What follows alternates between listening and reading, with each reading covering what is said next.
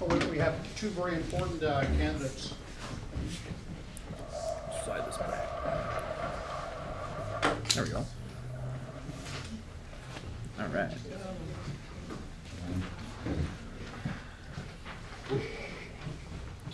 You have any tape? Yeah, where's the vote? He's got it.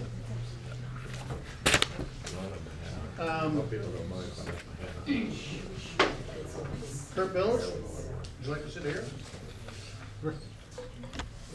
Yeah. Was that on the right or the left? Yeah, really. That's on the left. So he should be over there. That's where he belongs. Amy Klobuchar over here. Oh, that's kind of dangerous for her, sitting that close to you.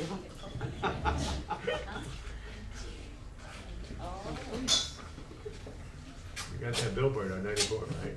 Oh, yeah. Fire Klobuchar. And Senator Klobuchar definitely belongs on the right. That's your right? Our left. She's not on our left. So she's to the audience, to the right, on the right. Yeah. Right. To the left, to the left.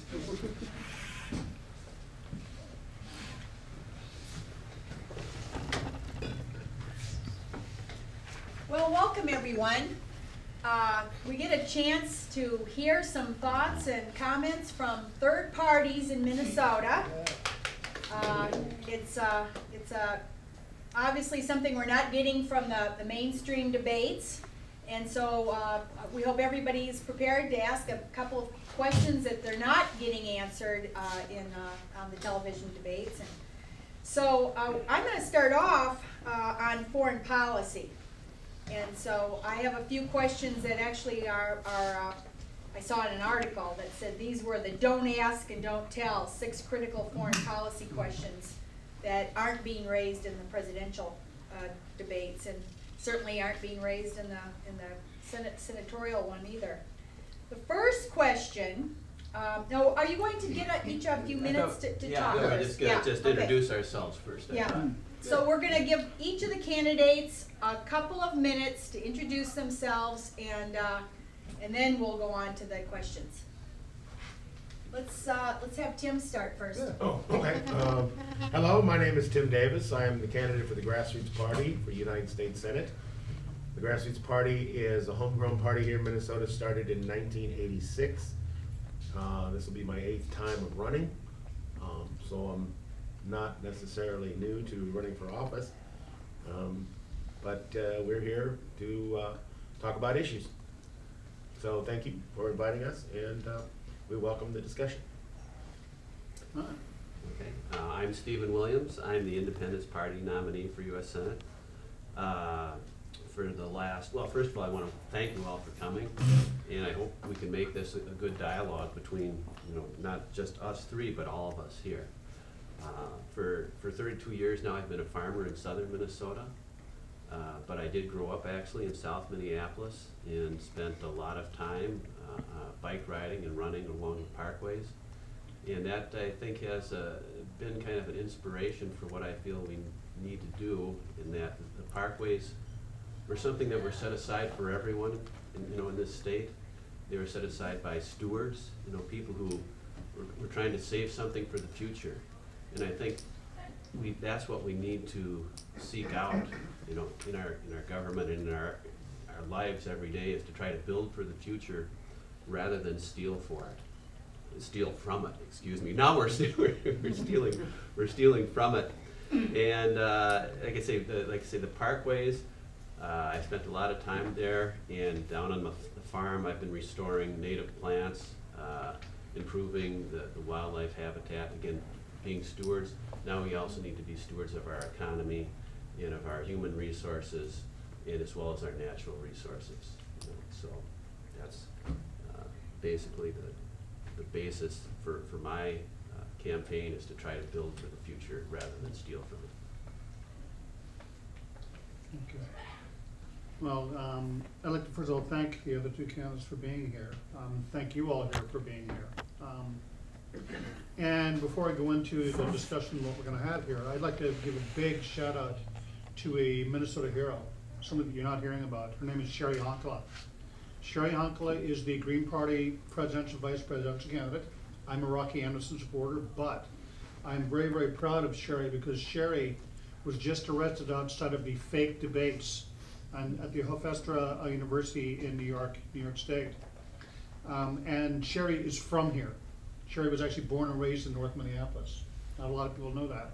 Sherry was the founder of the Poor People's Economic Human Rights Campaign, a wonderful organization. So big shout out to Sherry and to indeed Dr. Jill Stein for actually standing up for something that we don't have.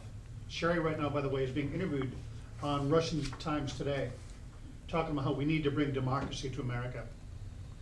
So with that said, my name is Michael Cavlan. And in fact, with our live stream here, this is actually going to be heard outside of this room. And it's going to go to one spot, and it's going to be looped over and over and over until the elections are over. Or as I like to call them, these selections. So my name is Michael Cavlan. I'm a very proud, decades-long activist in the issue of peace, justice, corporate media control, and justice and equality. I'm a registered nurse. I have worked for many, many years now as a nurse. I moved here to Minnesota about 17 years ago. I was born in California, but I was actually raised in Northern Ireland. I lived in Northern Ireland from 1969 until 1984. And I lived in the middle of that turmoil. And that experience, by the way, living in Northern Ireland has made me the dedicated anti-war activist that I am today.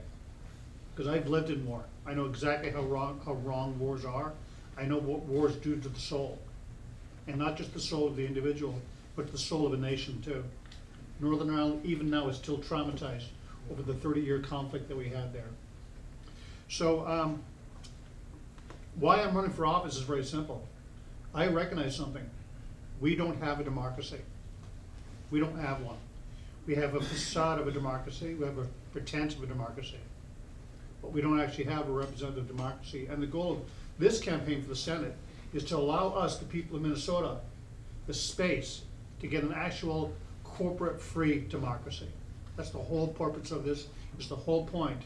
Once this race is done, then it's up to the people of Minnesota what you want to do with that. We had a long series of goals, strategic goals, very well thought out, very deliberately done, so that once this race is over, then from there it's up to the people of Minnesota. Do you want to have a democracy? Because if you do, you've got the tools for it. My name is Michael Cavlan. Thank you. Well, thank you. I'm going to start the ball rolling, but think of some questions. Maybe we will kind of mix up the foreign policy and not have the whole bunch of at once. Make it more interesting. So the first question is, let me lead up to it, but the question is there an end game for the global war on terror? And of course, the incumbent has voted for funding for the wars, I believe, every time. Just recently, a group of senators, including the incumbent Senator Klobuchar, was not so enthusiastic about continuing the war in Afghanistan. So, but otherwise has voted for the wars. The Bush's global war on terror, other than dropping the name, Obama kept up. And the jewel in the crown of the Bush era offshore imprisonment, Guantanamo, still houses over 160 prisoners held without trial or hope for a plan of what to do with them. While the U.S. pulled its troops out of Iraq, mostly because the Iraqi allies flexed their muscles a bit and threw us out, the war in Afghanistan stumbles on. Drone strikes and other forms of conflict continue in the same places Bush tormented: Yemen, Somalia, and Pakistan. And it's clear that northern Mali is heading our way. A huge national security state has been codified in a host of new or expanded intelligence agencies under the Homeland Security umbrella. So candidates, the question is, what's the end game for all this? Even in the worst days of the Cold War, when it seemed impossible to imagine, there was still a goal: the end of the Soviet Union. Are we really consigned to the global war on terror under whatever name or no name at all as an infinite state of existence? Is it now as American as apple pie? And let's start in the middle with Steve. Steve. So. That's not at all a pointed question, is it? Yeah. No, it's terror. The war on terror is being used to basically limit our democracy. It's a good question: is who the real terrorist is? Yes, I mean we had a tragic thing happen 10 years ago. 5,000 people died, but in response, in the wars we've had over 6,000 American soldiers killed, and hundreds of thousands of Iraqis and Afghanis killed. And the response is totally disproportionate to you know what happened. We have to accept that there's a certain amount of risk that comes with freedom. We can't eliminate all the risk in our lives. We'll end up closing ourselves up in our own prison. And they could always use terrorists to get us to give up our freedom. The threat of terrorism to give up our freedom. And we must learn to resist that, you know, fear, that fear-mongering. As far as the war in Afghanistan, it's time to quit talking about it or planning about what we're going to do. I would just be very happy if they would announce they had pulled out. You know, the president would just say, I'm going to start pulling people out, and then I'll tell the people when we're done. And you know, let's not talk about you know, the end anymore. Let's just do it. I mean, terrorism is a real thing, and there are things that we need to do. And one of the most effective things we did to fight terrorism, more than anything else, is very simple. We secured the cockpits of the airlines. That was a very low cost, but a very effective solution. It probably did more than all the billions or trillions of dollars that have been spent. You know, there are simple things that we could do to reduce terrorism, but we can't expect to eliminate it, and if we try to, we're only going to imprison ourselves. Would you vote against funding of the wars continue? That's very, you know, almost nobody in Congress does that, votes against funding. Well, and that's vote against funding. They didn't vote to raise our taxes, did they? And this is one thing that, more than anything else, I mean, one of the things, but this is one thing that really enrages me, is as a nation, we asked our men and women of the military to go and sacrifice their blood. You know, 6,000 have died, but no one asked us just to raise the taxes to just pay for the economic costs. But we're willing, if we're not willing to ask the people to raise the taxes to pay for the war, we have no right to ask our young men and women to shed their blood for a war. And so I would not, you know, I would not vote for any spending for the wars. How about Michael? You know, thank you, Coleen, for a very, very, very, very softball question. Yeah. No, I'm serious when I say it, because it is a completely softball question, especially with myself and with my own experiences. You see, I happen to know a little bit about terrorism. I lived in a state plagued by terrorism for 15 years. And here's the thing that you will never hear any United States Senator, any U.S. Congressman, or any other selected official talk about: the real causes of terrorism. The cause of terrorism in this country is very simple. It's U.S. foreign policy. That's the cause of terrorism. That's what drove in Northern Ireland. The IRA weren't fighting the British just because they have this anti-British, no, it's because there was a foreign government occupying their country. What they call terrorism is simply people standing up and fighting back and protecting their own country and their own people, which everybody has a right to do, by the way. And so the simple answer to that is that the way to end terrorism is to take away the causes of terrorism. And the causes of terrorism is U.S. foreign policy. And in fact, even to go even a step further than that, the reason that we've heard this lie, they hate us because they hate our freedoms. You've heard that lie from these corporate politicians taking corporate money with the corporate flag on their pin, talking about this issue. And yet our government has funded human rights abusers all over the world. Our government, the United States government, has been funding human rights abusers.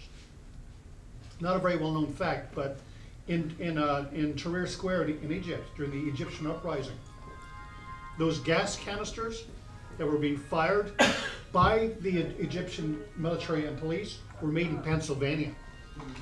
Pennsylvania, their birthplace of American democracy. That's where they were made. And those gas canisters were funded by the US government. Our government funds human rights abusers all over the world. Whether it's Egypt, whether it's Israel, whether it's Pakistan, whether it's Colombia, whether it's Chile, you name it. These governments are actually brutalizing their own people on our dime. On our dime. Our money, our taxpayer money is paying for this. And you will actually, you will see, occasionally you'll see a very rare politician stand up and speak the truth about that, but they're very, very rare. And in fact, when you talk about the war itself, one thing we gotta get really honest about is that the wars are completely bipartisan. Democrats will talk peace and vote for war. Senator Klobuchar is a perfect example of this. They'll talk peace while they continue to vote for the war funding. That's the realities. I remember in the start of the Afghan war, actually not, let me rephrase that. At the start of the Afghan occupation, it wasn't a war, it was an occupation. There was one member of Congress stood up and said no to that war. Her name was Congresswoman Barbara Lee. And I remember, and by that means that all the Democrats and all the Republicans were voting for the Afghan war. All of them, except for Barbara Lee. I remember being part of the peace movement. And the chant at the time was, Barbara Lee speaks for me.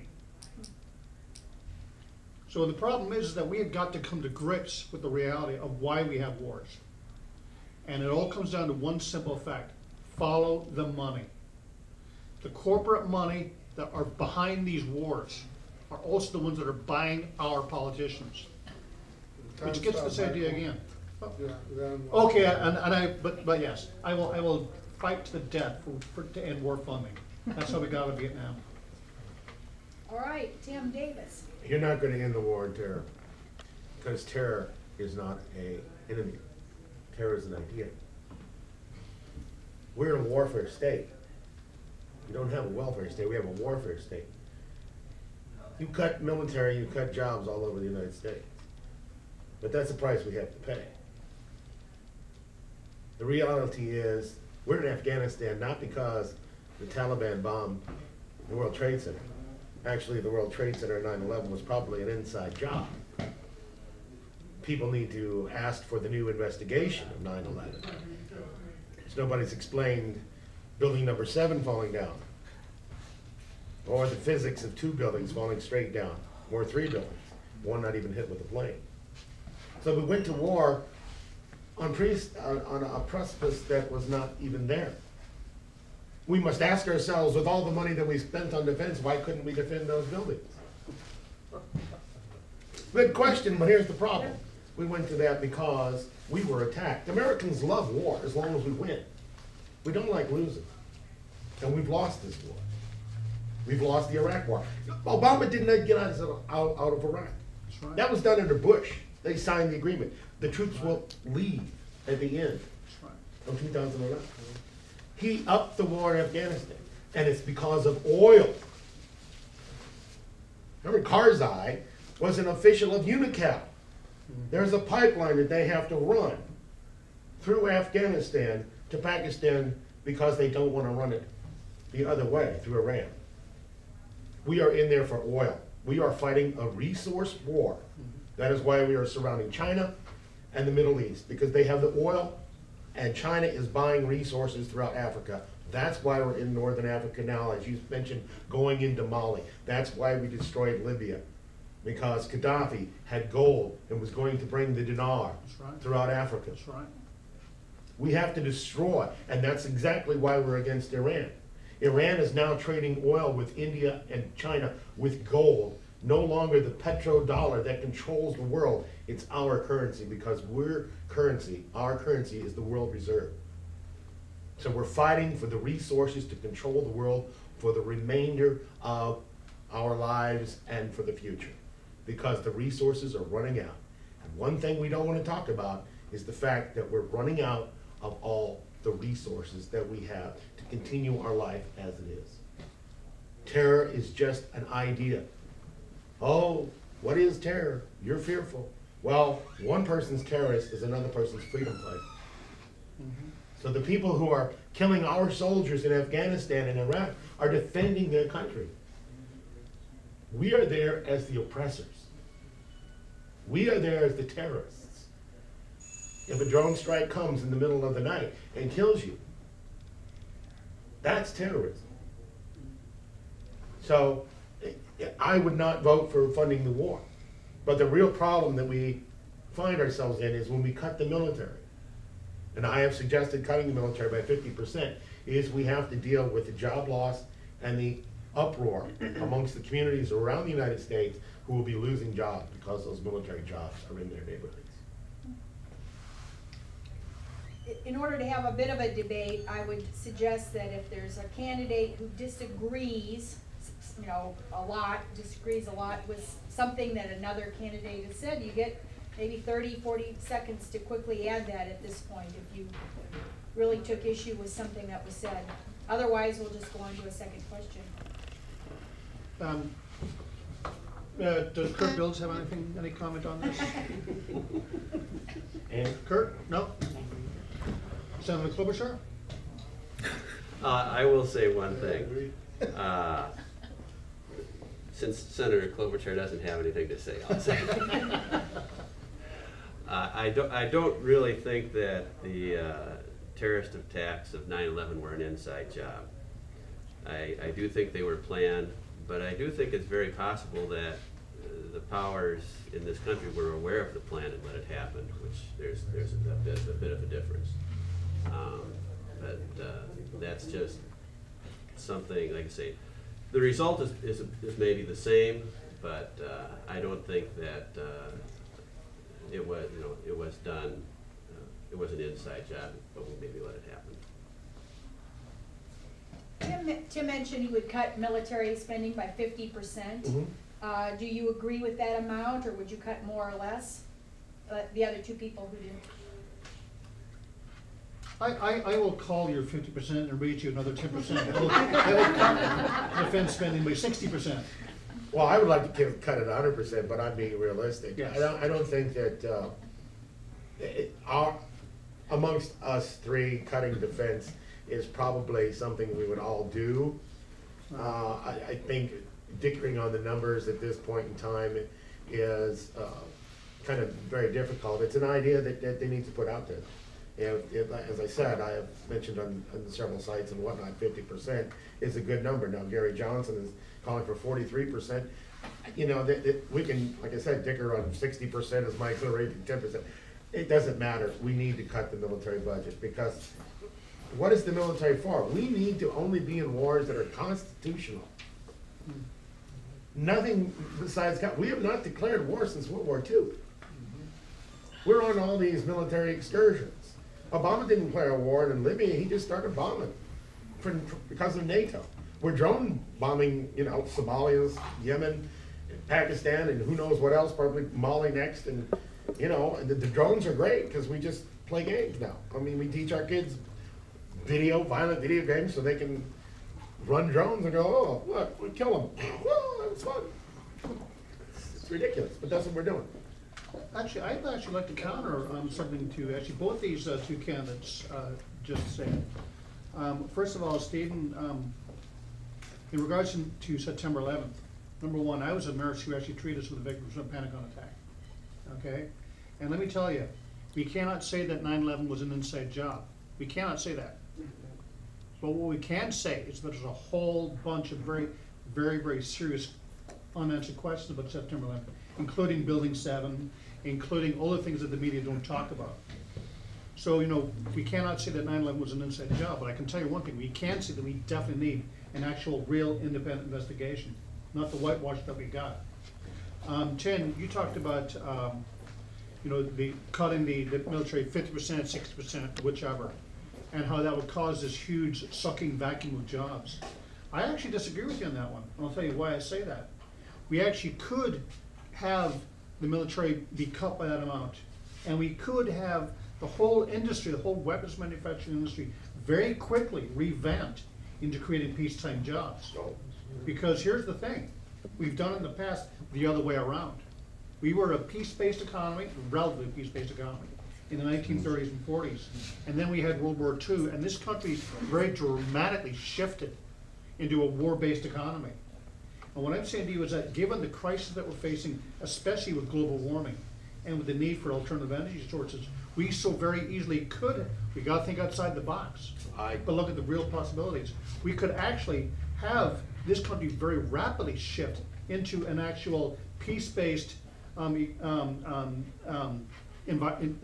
economy where we actually have manufacturing creating alternative energy, whether it's building wind turbines or whether it's building a new transit system or whatever it is that we decide. We can do it. The big problem that we have at the moment is that we don't have the political will for that. And the reason we don't have the political will for it is because the weapons manufacturers who own GE, who own MSNBC, who do nothing but pimp the Democratic Party, own the political process. And that's where we gotta get past this whole corporate, that's why this stuff is so important. Having a corporate corrupted democracy is destroying our country, it's destroying our government, and it's destroying our world. And that's why building up an alternative to the rotten, corporate corrupted, pro-war two-party system is so critically important. Our very future depends upon it. So I actually disagree with you. I think we can, given the right right circumstances and the right political will, create an actual peace-based economy. You're not. It's just. Go for it. If you two go on, I'll move to the side. No, President, we've covered a lot of ground and maybe gone beyond the questions at times. But President Eisenhower warned us in his farewell address to the nation about the military-industrial complex. And we have totally failed to heed his warning. Okay, not only do we now have the military-industrial complex, we have the financial-industrial complex, which is actually even bigger than the military-industrial complex, as well as the healthcare industrial complex, which both dwarf the military-industrial complex. But getting back just to the military, I believe there's a lot of cutting we could do. I don't care to try to. I mean, I'm going to need more information than it will have as a senator before I come on any hard numbers. But I'm not going to try to come up with numbers. But I believe, like I say, President Eisenhower, the general who won the Second World War, was very right in his concerns we've totally ignored. And we need to get back to his type of thinking. He'd spend on defense, but he wasn't going to spend one more dime than necessary. And we're spending a lot of unnecessary dimes. We have his thinking here in this room, by the way. And I just want to basically say that I was answering the question, Mike. I mean, you did not allow me to say what I would do with those 50% cuts, but the jobs is also how we rebuild this economy. Yeah, no, and one thing, we don't have a corporate democracy. We have an industrial politics, but there's a big difference between politics and democracy. Even the former Soviet Union had politics. We have all sorts of politics in this country, and I think that's a problem for the people of this nation. Just because we have politics, we think that means that we have democracy. Okay, there's a big difference, and we have to get back to, it's we the people, not we the industries. Right. Yeah. Well, thank you very much for that, those comments in foreign policy. Does anyone have a good question on, let's say, domestic policy this time? Yes. Deb Ramage, acting chair of Twin Cities Local Democratic Society of America. I have a question that's very important to our program in DSA, Democratic Socialists. The student debt crisis, I'd like to know from each of the candidates what your thoughts on the student debt crisis, if you have any creative solutions, what kind of legislation you would push for in the Senate to solve the student debt crisis and save an entire generation from financial and educational ruin. Let's start with Steve in the middle. Okay. Well, first of all, I mean, a good education is priceless. That doesn't mean we should bankrupt ourselves to obtain one. And Oh, can I just interject? You're not allowed to declare bankruptcy on student. no, I'm aware. I'm aware of That's a that. really key part of my Well, question, by the way. First, I mean, I would like some of the institutions, educational institutions, who are basically ripping off the student and the taxpayer at the same time in this program. I'd like the administrators and the teachers of those institutions to have to hold those bonds in their retirement portfolios. I mean, that would be a good solution right there. It is a problem. And like I say, education is important, but we have let the industry, again, this is industrial politics, set the rules for their own self-serving interests. That said, students have to take a good hard look and evaluate what they expect to get from this education that they're mortgaging their future.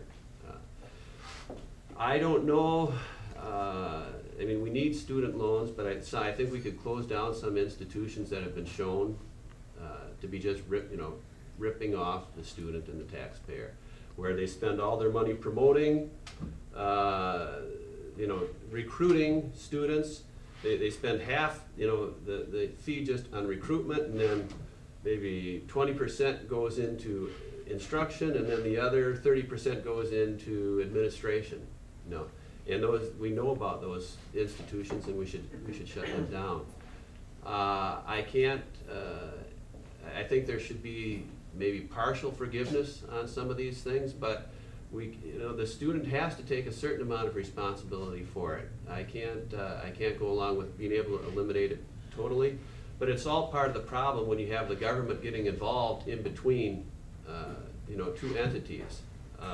When one's borrowing the money and the other one's making the profit, and the government's guaranteeing that it's going to work out for both of them. We have to get rid of that. It's the same thing that happened in the mortgage industry. You have the government guaranteeing it, so the industry, gives mortgages for any price to anyone who wants to try it, and it collapses. And we have the same thing here, and I do think that there probably will need to be some forgiveness of student debts. Precisely though, I can't say, but a partial forgiveness. Okay, Michael, what's your thoughts? Okay. Well, actually, and I will actually disagree with you, Stephen, is that I think there should start off with a complete erasing of the current debt, of what we have now. And the reason I say that is because then you can move in. Well, actually, there's two separate parts of this question that need to be answered. Number one, I personally believe that all the debts should be rescinded. I personally believe that we should set up a system to have an actual free educational system from the cradle to the grave. If you're 60 years old and you want to get yourself more education, you should have the right to be able to get yourself that further education. That's what I think personally. That's me. But it's not what I think is what's really important here. The answer to the question will be, as a senator, that I would listen to the very sage advice of the people, groups like Democratic Socialists of America, and say, so what do you think I should do as a senator? What kind of legislation do you want to see put in place? It's not about what I think. This is where I go to this whole idea of we do not have a representative democracy, and we need one. Actually, we don't have a representative democratic republic, is what we actually don't have. We don't have that right now, and we need it. So rather than say what I think we should do, what I think is irrelevant. I'm me, an individual. I'm a nurse. But if I have people approaching me saying, Mike, we need this legislation put in place, and here's what we want, could you help us craft this? That's my job. My job as a senator is to craft what you all want. Be it education, be it war, be it the Bill of Rights, whatever it is. It's not what I think. What I think is irrelevant. It's what you all think. But we the people means we the people. It doesn't mean like what it is right now, we the corporations. So my simple answer is, Deb from DSA, tell me, what should we do? What should we do about the educational system, and how should we take care of this crisis that we're facing right now? All right, Tim. Okay, a couple of problems, and I disagree with Mike. But a couple of problems exist, and the reason why we have this, and first of all, is the federal government guarantees the loans. So there's no loss for the school, so they can charge whatever they want. If we really want education for the jobs, as they say, well, you have to go to college to get a job, but the jobs aren't out there for the college graduates, and a lot of college graduates don't know what they want to do when they go into college, and they get goofy degrees and have no job prospects whatsoever. There's no guarantee when you go to college that you're going to come out with a degree and get a job.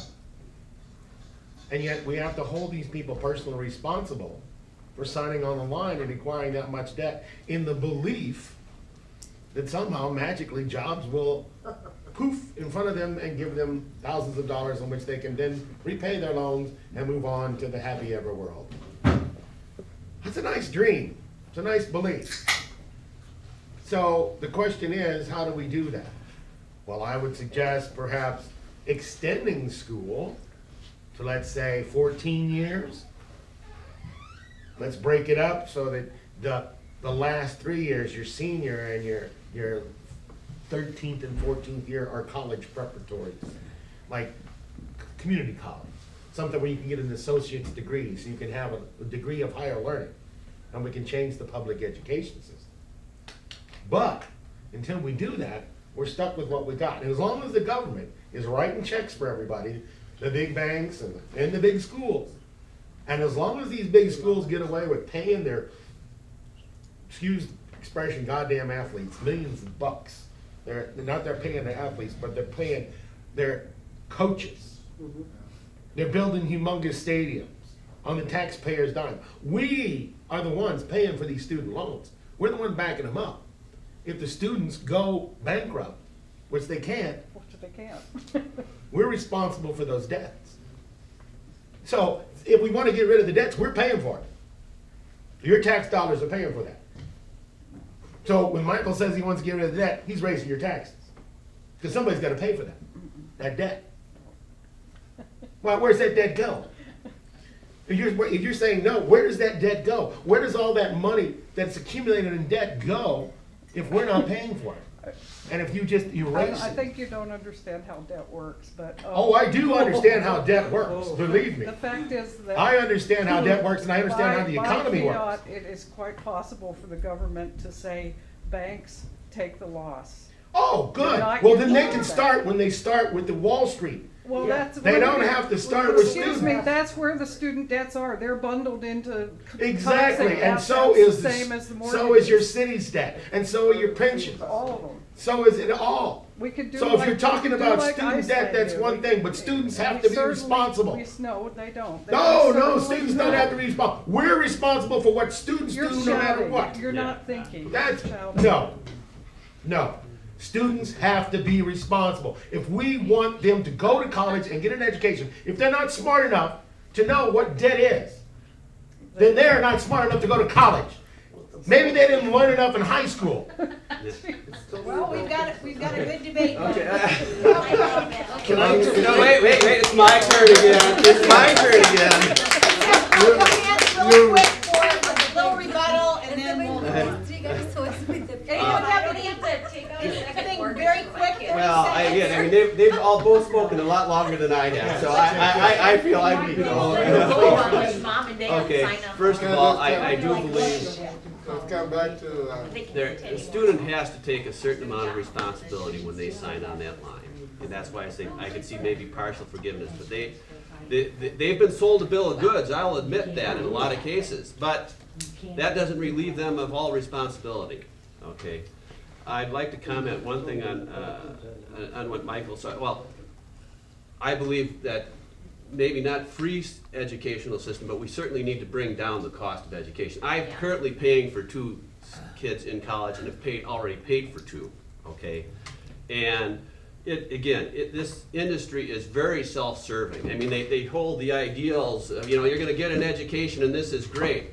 Their first concern is their bottom line, okay? When I have to pay $1,000 for books that have been made obsolete because they changed them a little bit, so that book is no longer good, so they can't sell the used ones, and I gotta keep paying for new books each time. I mean, that's a racket. And we can get rid of things like that. And we could do things to bring there's many courses that could be taught online, and we could have a national online university for all these courses that are basically the same thing, that are cookie cutter courses. You know, there's some things that you can't teach that way, but we could use technology to dramatically bring the cost of education down.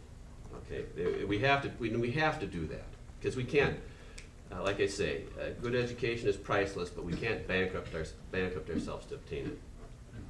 On another point that Michael raised about, you know, what he would do, I disagree. You don't go ask your constituents what they want you to do. I think I will share with you my philosophies, my ideas, and I will certainly consult with constituents, you know, if I have questions and get their input.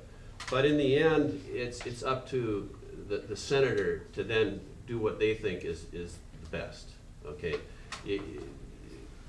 that's why it's a representative to democracy. And if you listen to the things that I say and you like my philosophy and you agree with some of my issues, some of the things I say, and you disagree with somebody that you say, all in all, I think he will do the things the way I think they should be done. You know, but not.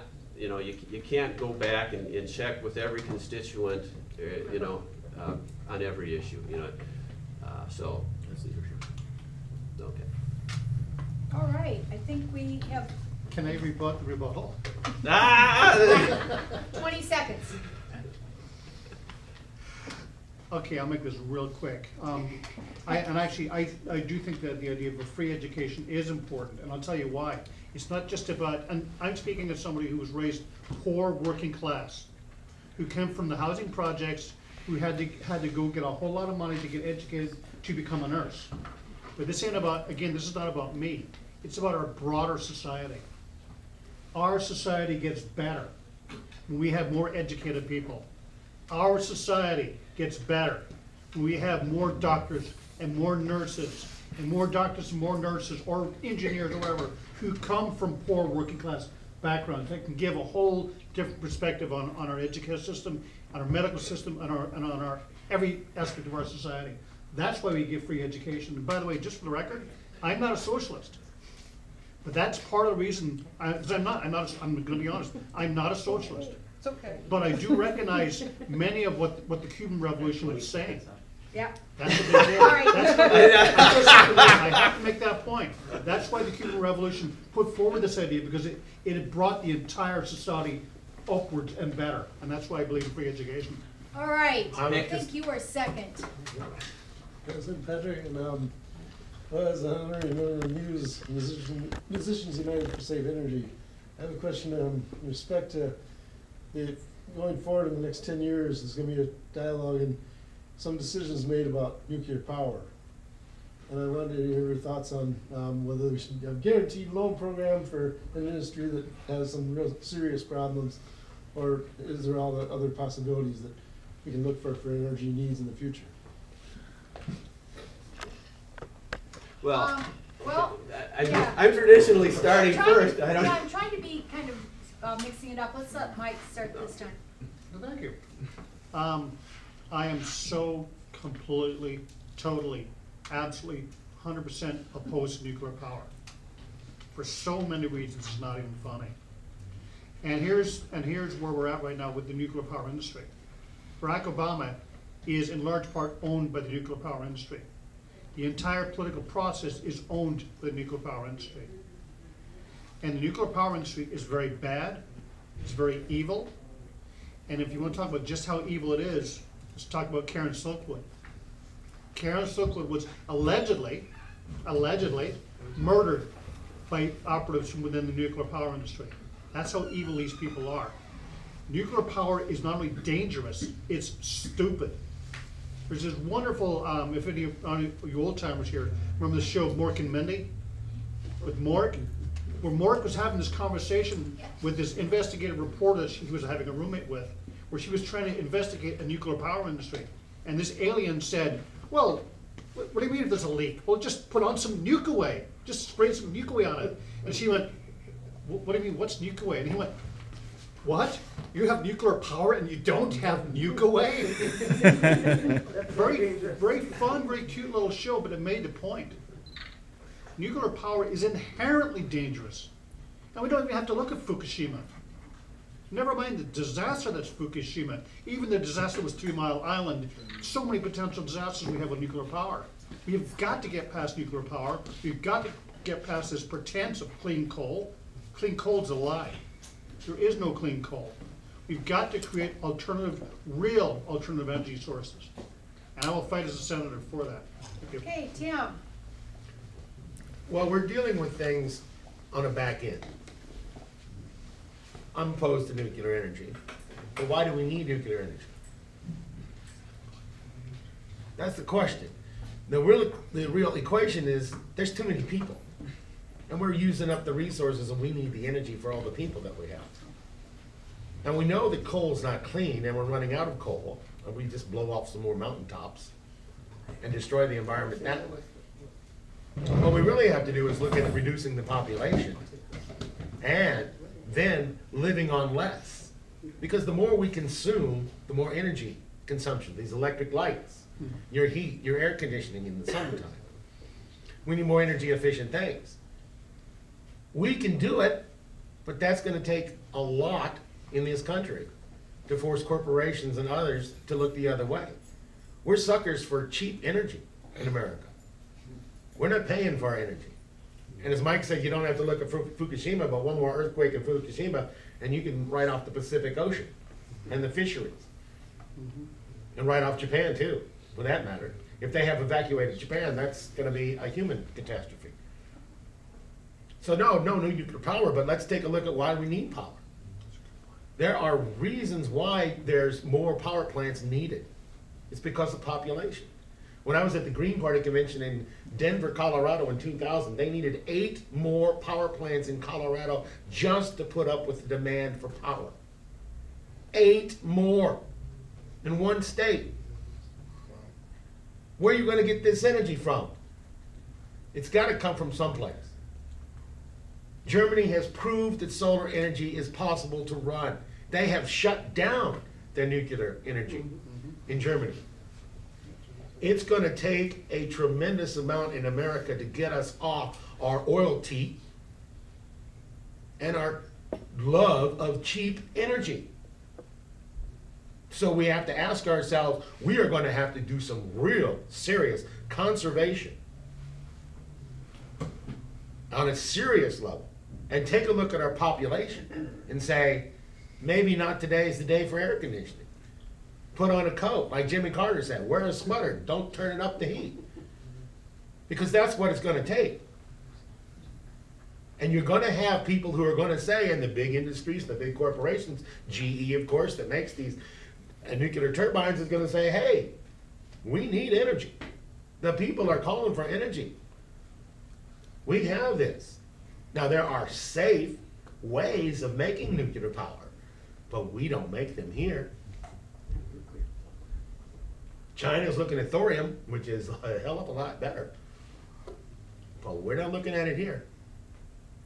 So I'm opposed to nuclear energy, but we have some other serious questions to get to in order to deal with the energy crisis that we're going to face. Thank you. Steve?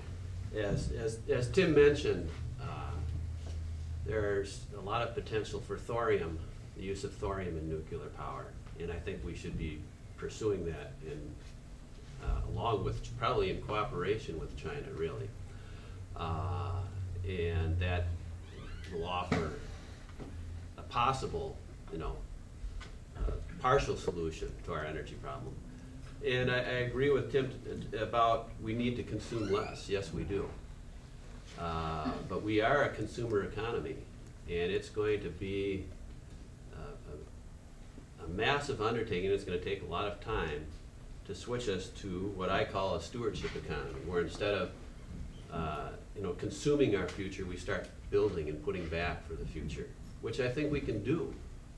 And I think it's possible that as humans, we can put back more than we take out. And if we can't, we're doomed. There's just the physics. The physics of it is we're doomed.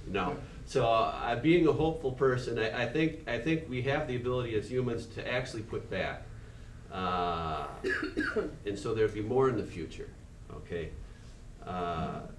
but we in our country in particular, we're the biggest consumer nation.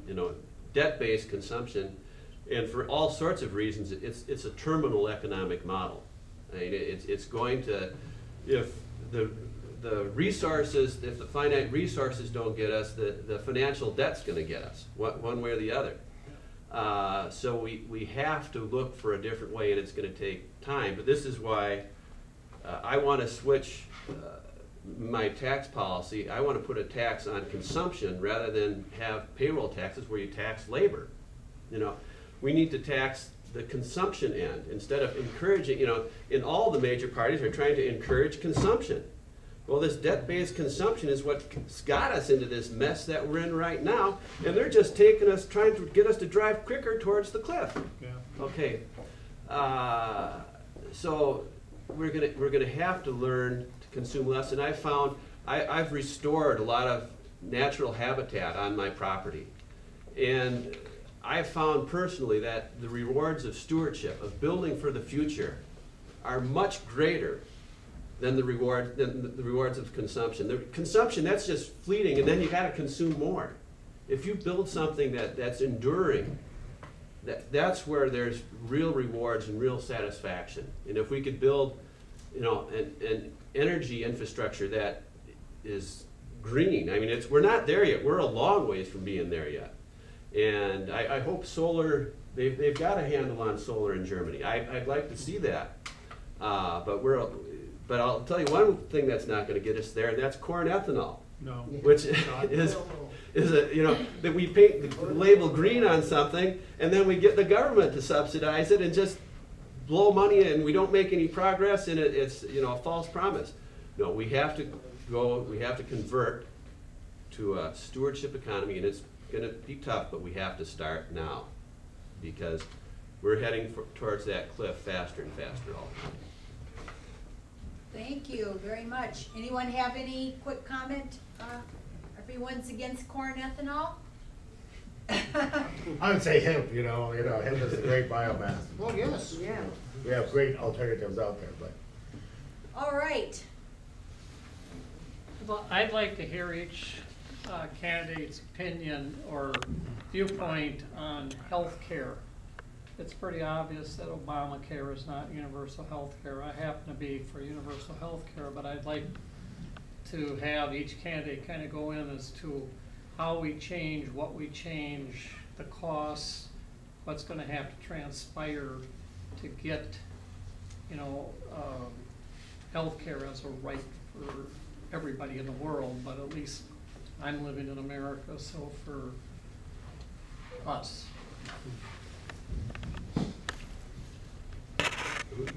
Oh, let's see. I was at Tim this time. Who should we go first? Okay, now, if you were a Republican, you would say you already have a right to health care, you just have to pay for it.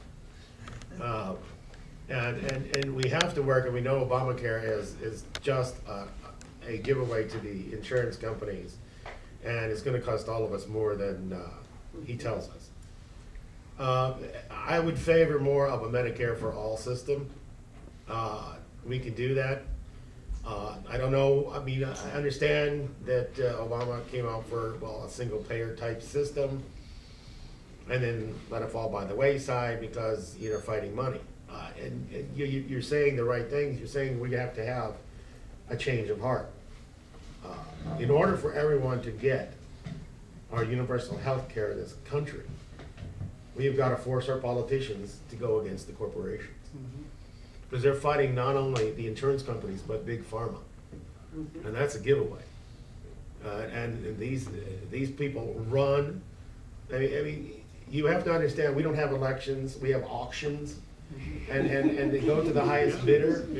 And what happens is, if you're in a state that has a big pharma, you're gonna get a lot of donations, and you're gonna get pressure from lobbyists. And that's exactly what happened in the Obama healthcare debate. Those of us who are for, let's say, single payer or Medicare for all, don't have big lobbyists, because we're people. We're just trying to make common sense out of a bad situation. And they don't care about your bad situation, because their objective is to keep you sick, because that's how they make money. That's how the healthcare industry makes money, is by keeping you sick, keeping you in the hospital. If you're fine and healthy and out, they're not making any money. So we have a complete system that basically feeds you junk food, gets you sick, and puts you in a hospital so you can pay. Ruin your whole life savings, go bankrupt for medical bills. I had a broken leg 2 years ago. It cost $26,000 on the bill. Now, obviously, I had health care and I was able to pay. $26,000 for a freaking broken leg? That's ridiculous.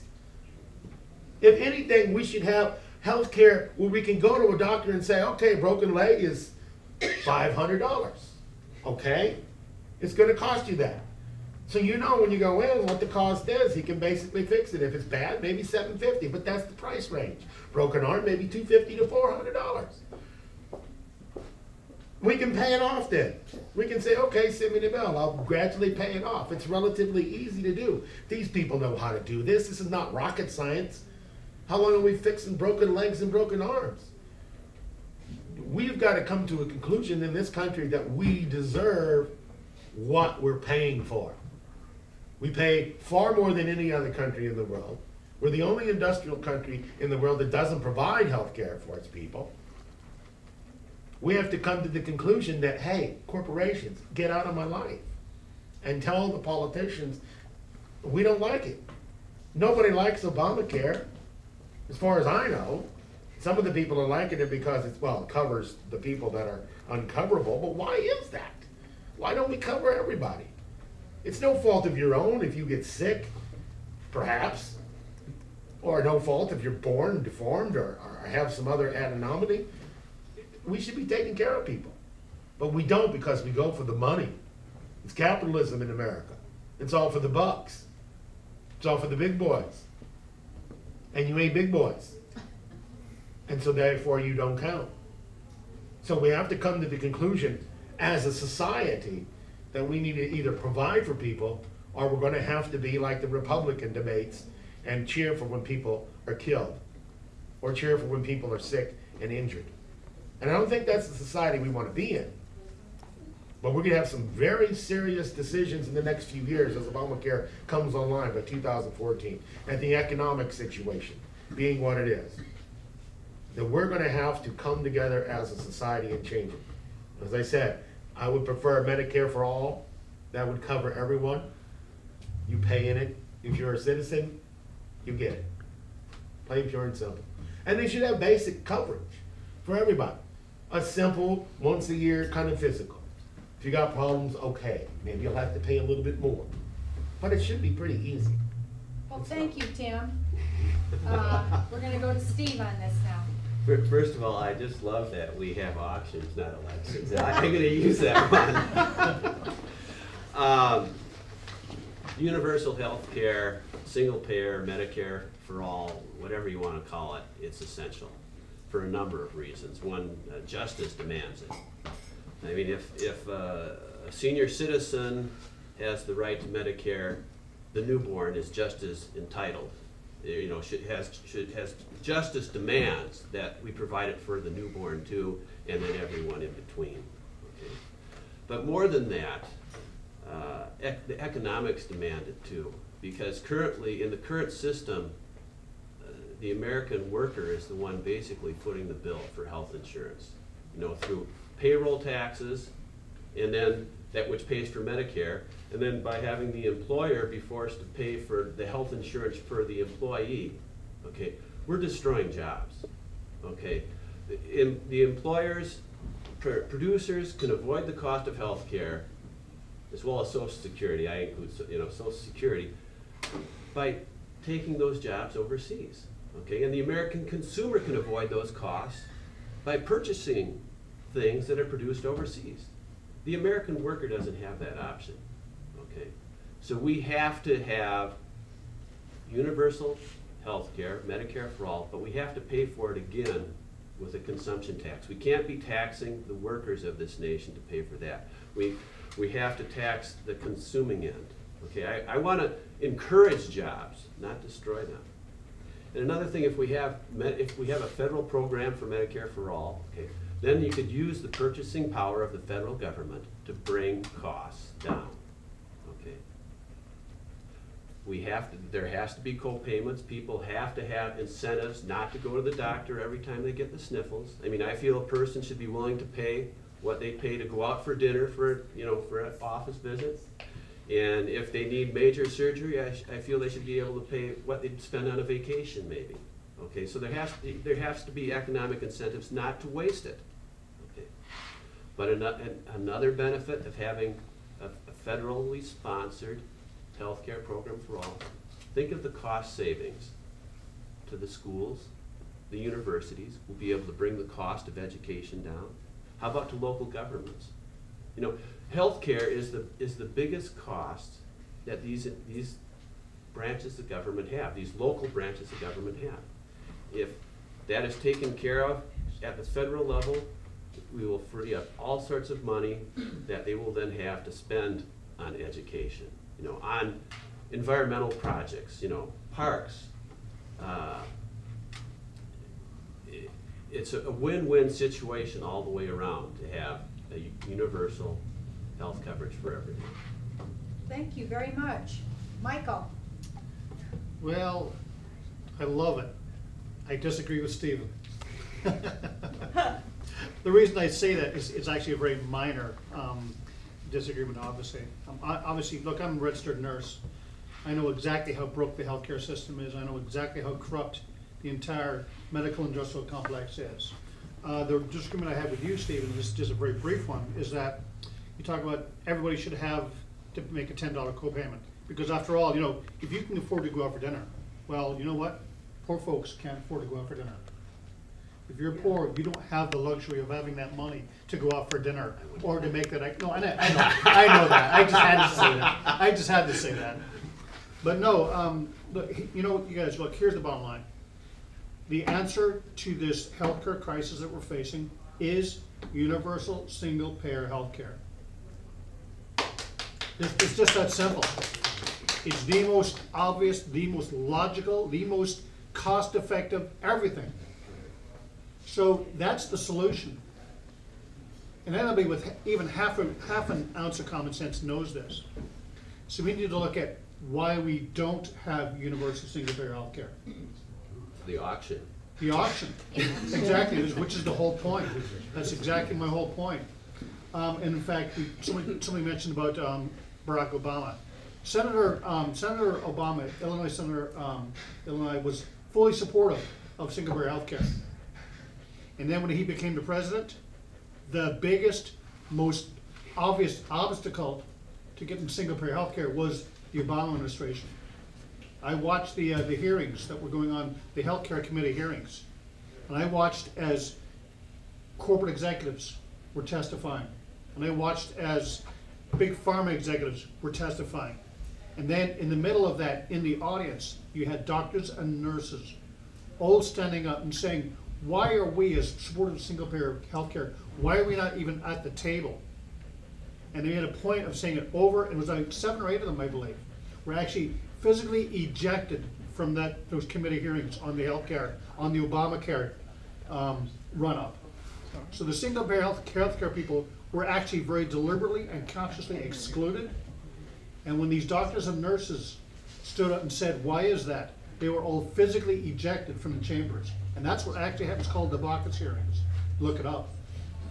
So the reason that we don't have single-payer healthcare is because the Democrats and the Republicans don't want it.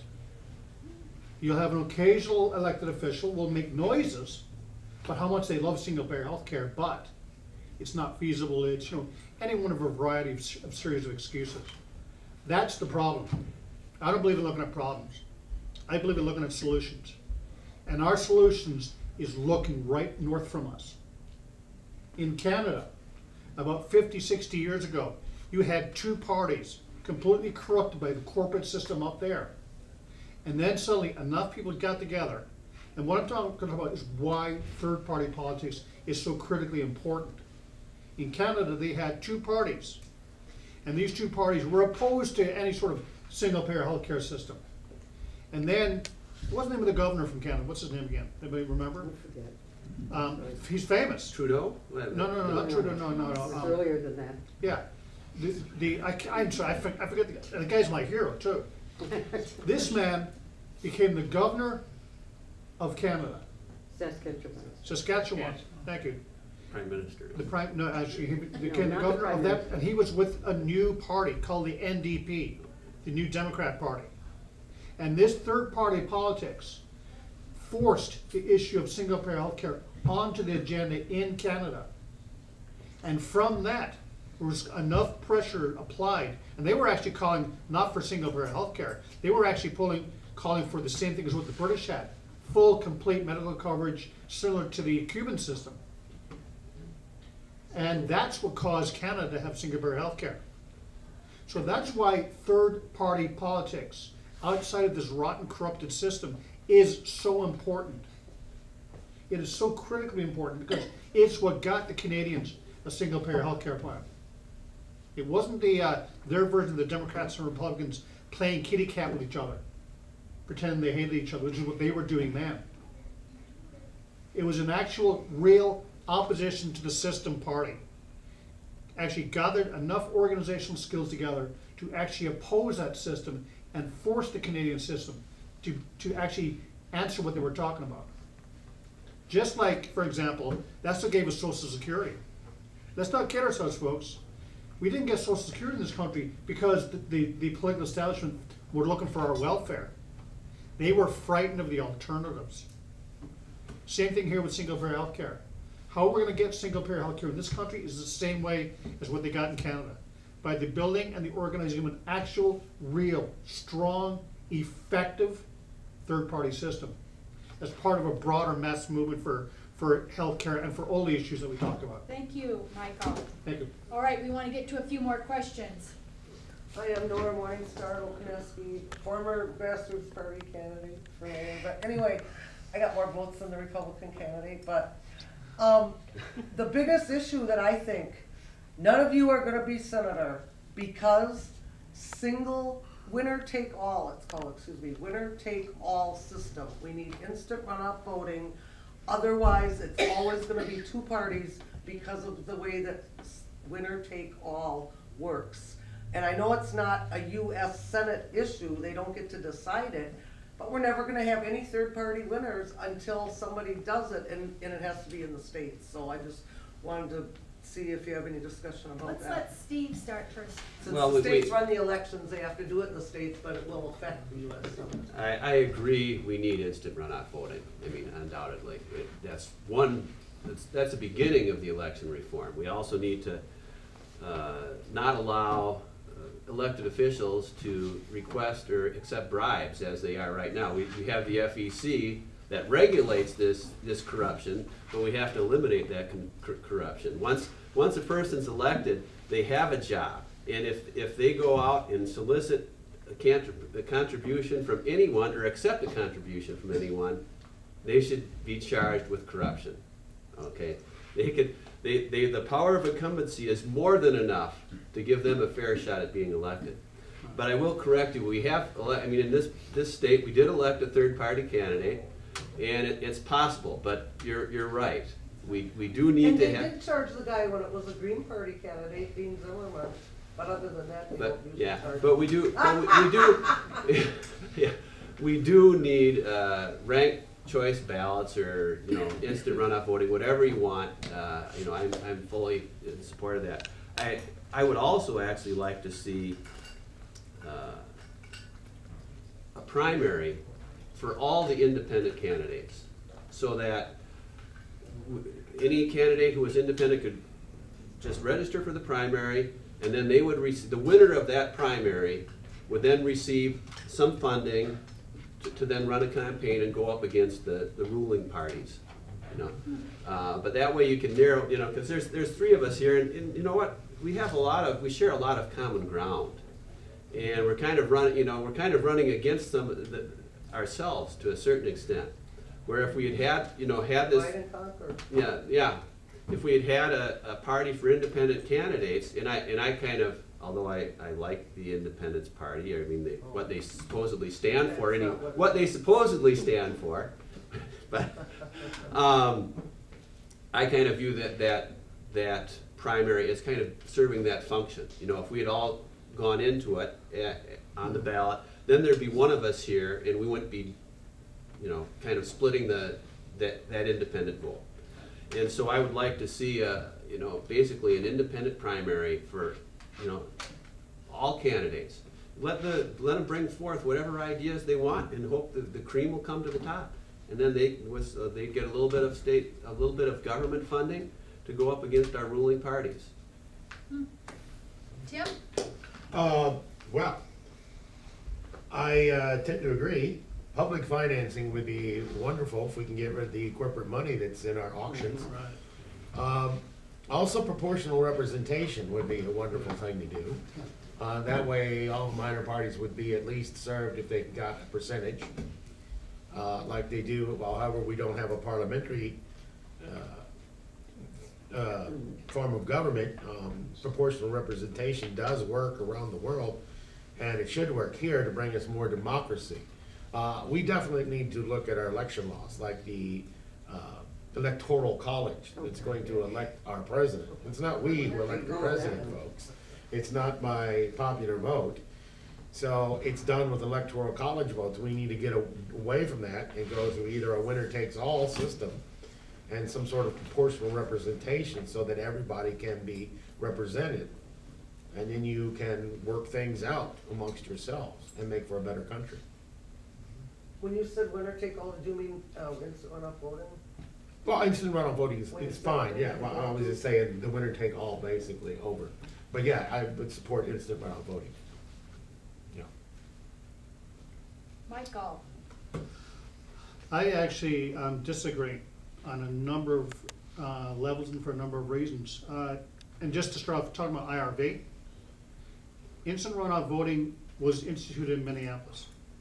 And we need to look at what the political establishment did when we had IRV. None of the candidates running, like for instance, Mayor Archie Ryback, had people chasing him to have a debate. He refused to engage in any debates. And here's the most important part of this question. The political establishment in this town made sure that nobody knew there was an election. In the last election here in Minneapolis, we had the lowest, in the first time we ever had IRV, we had the lowest turnout since 1919. Oh no, actually, it was 19% voted. It was the lowest turnout since 1911. But I just want to say Minneapolis is a totally different type of voting system than our normal one of the state. So Yes, that's irrelevant it's to IRV. Using it in a state election, it's completely irrelevant in my opinion. So Okay. it's a different voting system completely.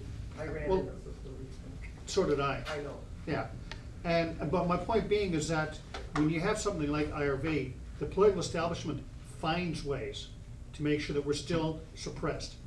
And that was a form of voter suppression, is what the Democrats did in Minneapolis in the city council races, and it's unquestioned that's what they did.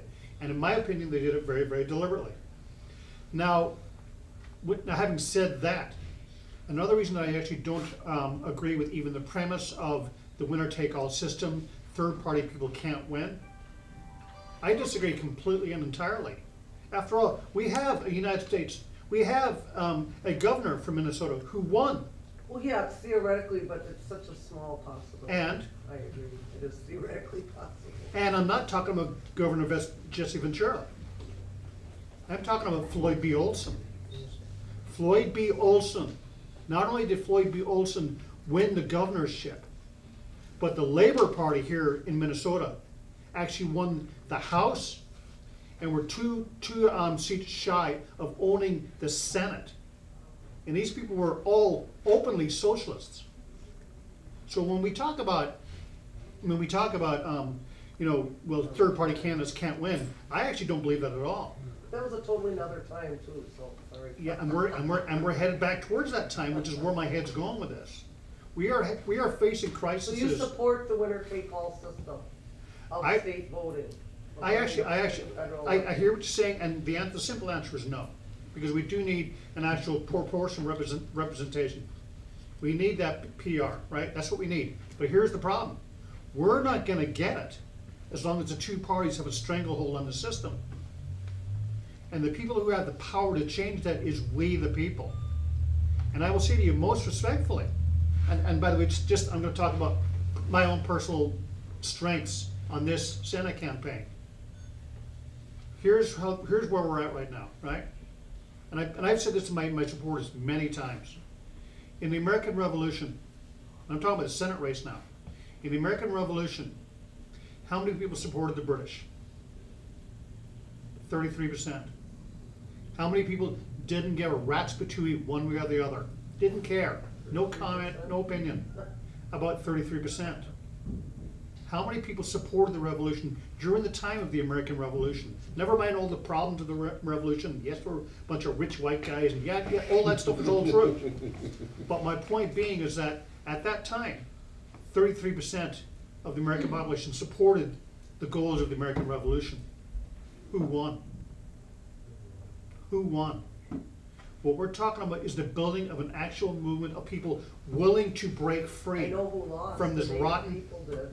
Yeah. And My sister, my wife is colonial Native, domination won, that's what won. and the slave owners won.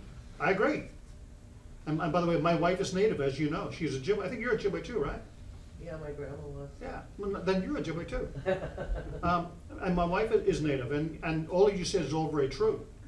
But I'm not talking about the actual American Revolution. I'm talking about the principles behind the American Revolution. Is that a determined minority were willing to actually fight corporate power.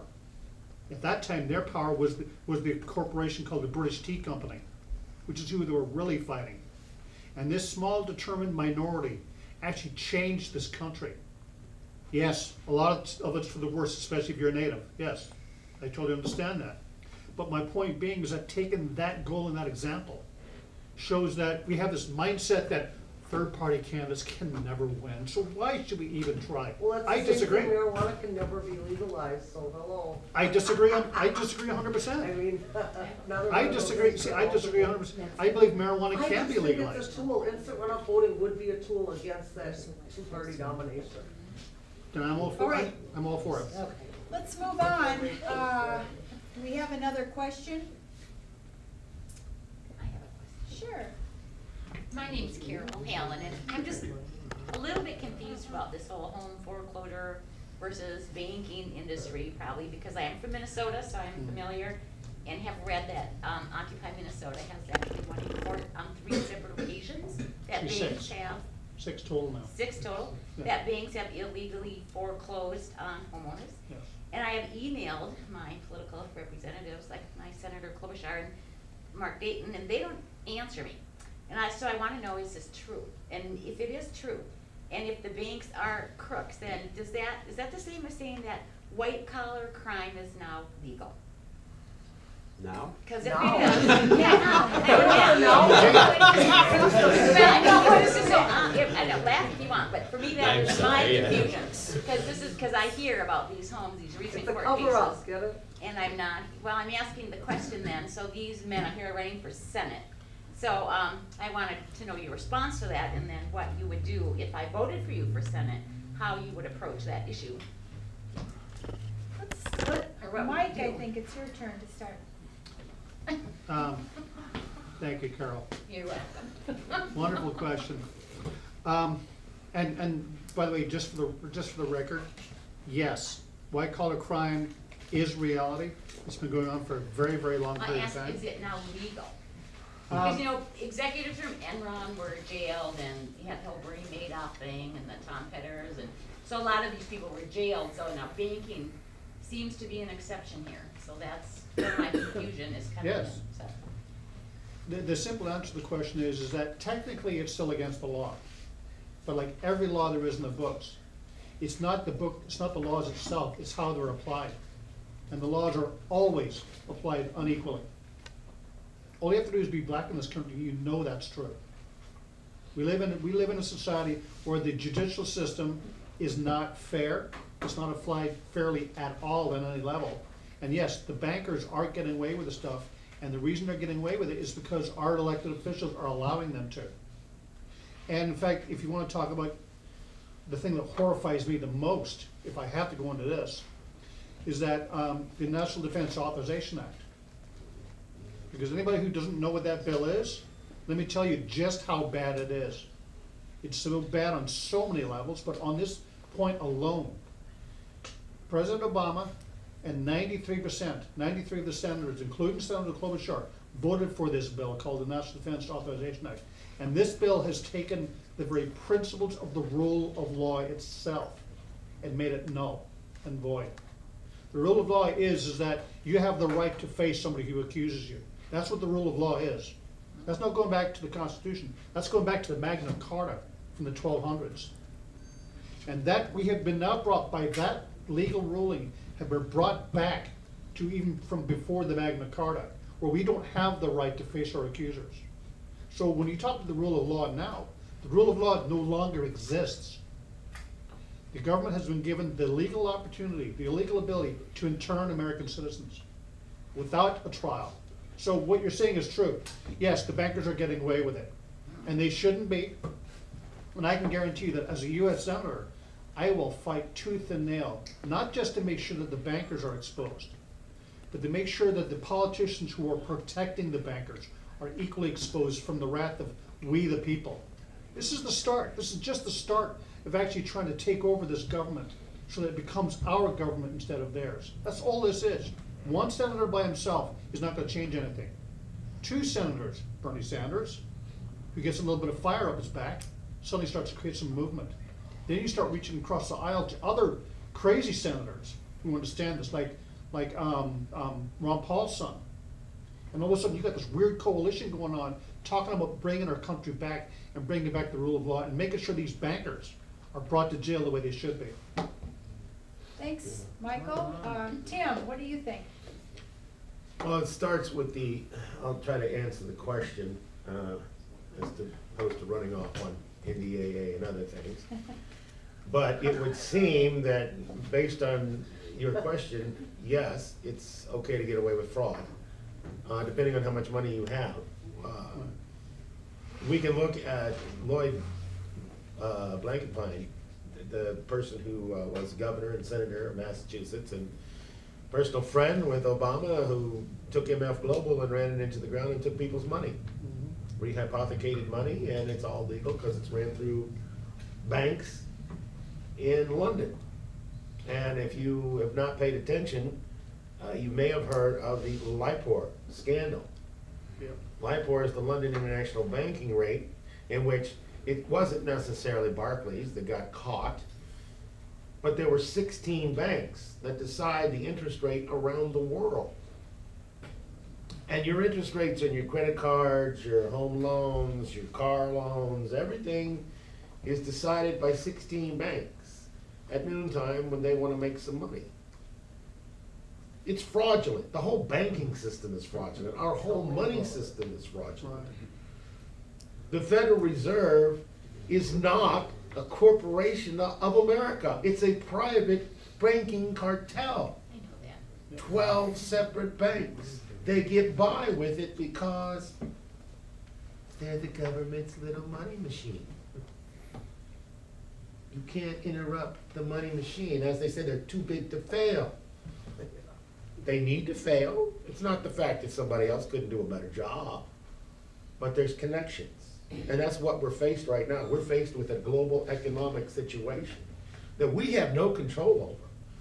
Should tomorrow Greece decide to pull out of the euro, all hell will break loose. Yeah. Should Spain or Italy go the way of Greece or Portugal or Ireland, the pigs countries, Portugal, Ireland, Italy, Greece, and Spain, any one of those pulls out of the euro, we're toast. Because there's tons of derivatives. Those mortgages that got bundled up and sold. All those things that are part of the problem.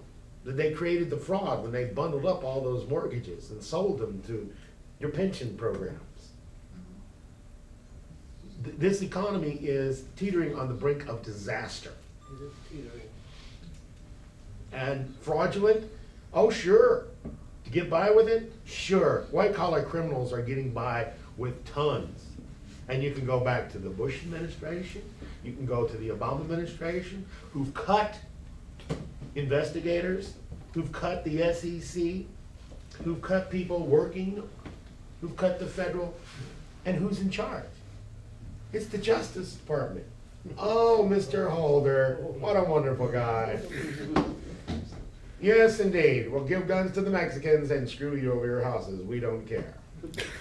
That's basically the story in America today. Yes, they're getting by with fraudulent, illegal things that you and I would go to jail for, but they walk. Too big to fail. Until we stop them. In the last 6 years, you know, we've had TARP, which was basically a big bailout of the financial industry. And now we've had QE1, 2, QE forever, whatever. Bailout of the big banking system. The financial industry has recovered. Okay, I mean, they're making money again, but we're still down 3.5 million jobs. Okay, basically, the financial industry, the banking industry, the real estate industry has been running a great big Ponzi scheme. And unfortunately, we're all invested. And they're doing everything they can to keep it going longer. I mean, they're putting they're covering up holes in the dike here and there, but eventually it's going to fail. And the question is, when it fails, what do we want to get? We're going to have a plan for what to do then. I mean, I personally would have rather had the failure occur 6 years ago and then use all this money that has been created to stimulate jobs from the bottom up. We have bailed out our financial masters at the top. Our economic masters we have bailed out. They're doing just fine.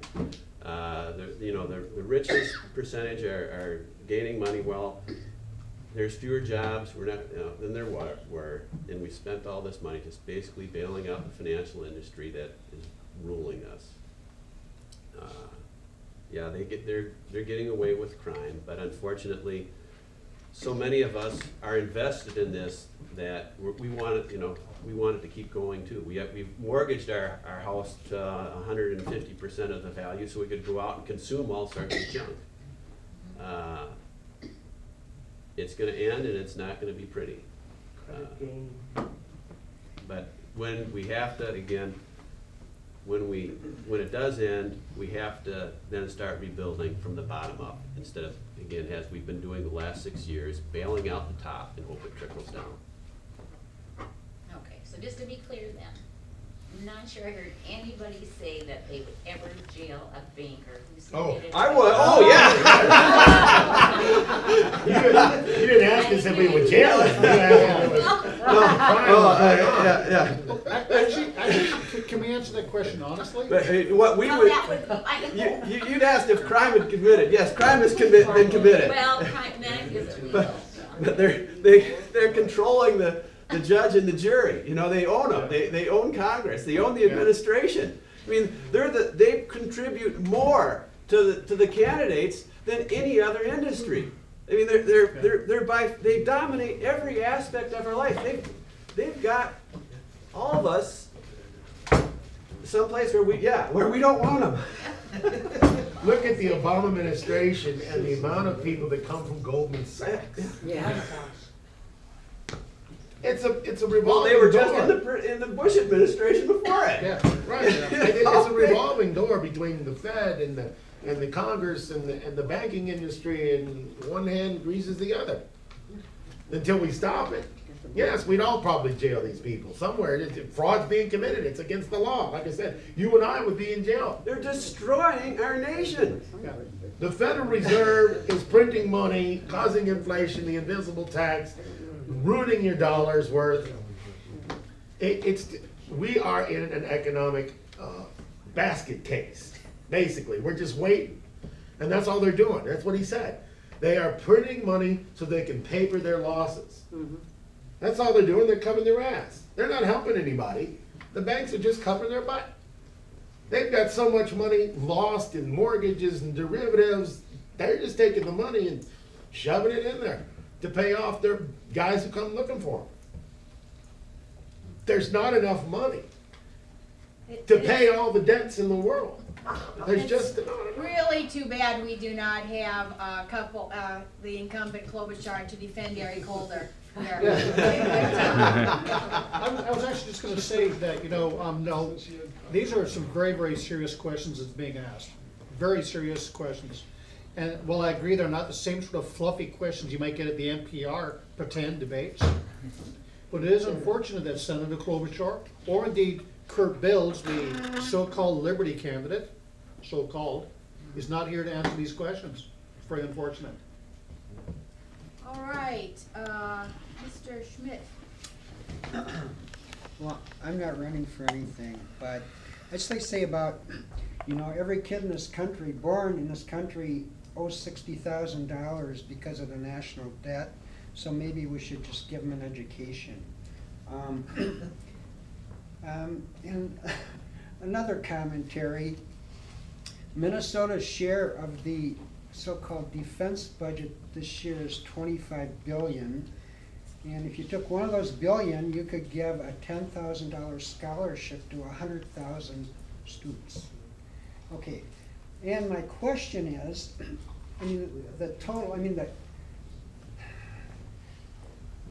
underlying every other problem we have is money in politics, and how do you see going forward in some fashion to get money out of politics? All right, let's start with Steve. Yeah. Well, as I said earlier, once you're in office, you don't accept any money from anybody. I mean, everyone has free speech. If the corporations want to spend the money, I guess we can't stop them. They have free speech. But we don't have to let the politicians accept bribes. I mean, that's corruption, pure and simple. They are employed. They have a job working for us. It's not their job to go around and collect campaign contributions, and they're using our dime to do it. I mean, when the president goes to some 10,000 plate fundraiser, he's taking Air Force One. It costs millions of dollars. Then he ties up traffic for 5 hours someplace, and this is so he could get his corrupt money. This is so he could be bought off. We don't have to allow this. It's that simple. What's worse is they're not governing while they're doing that. Yeah, no, they're not. And once they get into office, the first thing that they do is start raising money again. Now I'm elected, now I could really cash in. I could really build up my war chest. That's not what governing is about. All right, Michael. Senator Klobuchar has got $9.5 million in a campaign war chest. That's 9.5 million reasons why she's not working for us. Kurt Bills, and by the way, please correct me if I'm wrong here, Kurt. But Kurt Bills, the Republican, has got a war chest of about $500,000 right now. All right. So when we talk about corporate money being in politics, and I've heard groups like Move to Amend say we need to petition our government to stop taking corporate money. And the problem with that approach is that how can you petition somebody who got there because of corporate money? And that's been my statement to Move to Amend for quite some time now, and they don't talk to me anymore. Here's what I say is that the best it's a big dirty secret. The very best, most effective way to get corporate money out of our electoral system belongs with us, we the people. I stop voting for it. It's really up to us. We the people have the right and the responsibility to get corporate money out of politics. We shouldn't try and ask them to stop taking corporate money. We shouldn't even demand that they stop taking corporate money. We should say, Senator Klobuchar, you're fired. Kurt Bills, you're fired. President Obama, you're fired. Name the elected official that takes money to get elected from corporate money. And just for the record, Senator Klobuchar, her biggest campaign contributor is Target, the Target Corporation. Anybody that knows anything about how rotten Target Corporation is, they are very, very bad people. Never mind that nice, shiny image they put on. Money has corrupted our entire political process. And I will advertise our campaign website right now, where I'd like you to go there and look at our vision statement. Because we talk about this as part of a vision. This is not just a one-off campaign just to give a protest vote or just to, like, you know, give it to the man and get my little protest. No, this is about building an actual democracy movement. We are talking about taking on corporate occupied America. And let's be really clear about this. If you're a Democrat or if you're a Republican, you are the same as a Vichy government in Nazi-occupied France. For those of you who don't know who the Vichy are, the Vichy were the government officials set up by the Nazis to keep everything in place. Excuse me. These elected officials are collaborating with the enemies of democracy. They are collaborating with the enemies of we the people. So it's up to us, ourselves, excuse me, it's up to us. We have the power to get corporate money out of politics. I stop voting for it. Thank you. Ooh, sorry. All right, Tim. Well, Mike likes to talk about things that are not real. I have in the back there a thing about banking and the move to amend, because as Mike doesn't understand, move to amend does not mean voting, it means amending the Constitution.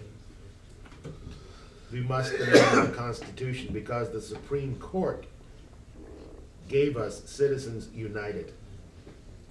As long as the court says the corporations are people and money is speech, there's nothing we can do until we amend the Constitution to overturn Citizens United. We can vote all the hell we want, but as long as that law is still on the books, it's meaningless. So I would invite you, go back, pick up the information on move to amend, and pick up the information on banking. Because if we do not change that system, we are doomed to basically follow the same. And as I said, we don't have elections, we have auctions. Well, I mean, that's essential, but I mean, the whole system was corrupt before that decision. I mean, definitely, you know, it's a place to start. Person on the end there. Can I rebut real quickly? Okay. Good. Most respectfully, Tim, I hear what you're saying. And this is what I've said to the move to amend people, because I've studied this stuff very, very carefully, very closely. The way to amend the Constitution is to get, I believe it's either two-thirds of the elected officials to actually put forward an amendment to amend the Constitution. And here's the problem with that whole strategy, is that you're asking the people who got elected by corporate money to put forward amendment to the Constitution to get corporate money out of politics. And they're not gonna do that. And that's what I've said to move to amend, is that's why the move to amend movement is doomed to failure. Because you're asking a system that is already corrupted to its very core by corporate money to actually put in an amendment to actually get that corporate money out of the political system. And they're not going to do it. But Mike, you're telling me that the people are the ones who do this, and how do we demand of our representatives to do something? By voting them out of power and putting in people in power who do not take corporate money. That's the most effective way to get corporate money out of the political system. You have to quit shopping and buying corporate goods. All All right. right, well, you know, perfect, we have to stop consumption, as Stephen has said. And it's, you know, we really have some serious problems that we're not addressing. And that is the overpopulation and the fact that we do have a system that's falling apart, and we have to stop consuming and stop and eating local. Let's ask, how many of you have enough food in your house for 1 week to survive without going to the grocery store? I'm a farmer, so. I understand, but I mean, if you do, you already are a terrorist, based upon what the government says. Do I get to eat But dog? you're talking about withdrawing, you're talking about convincing a society that's based on cheap gasoline and 99-cent hamburgers.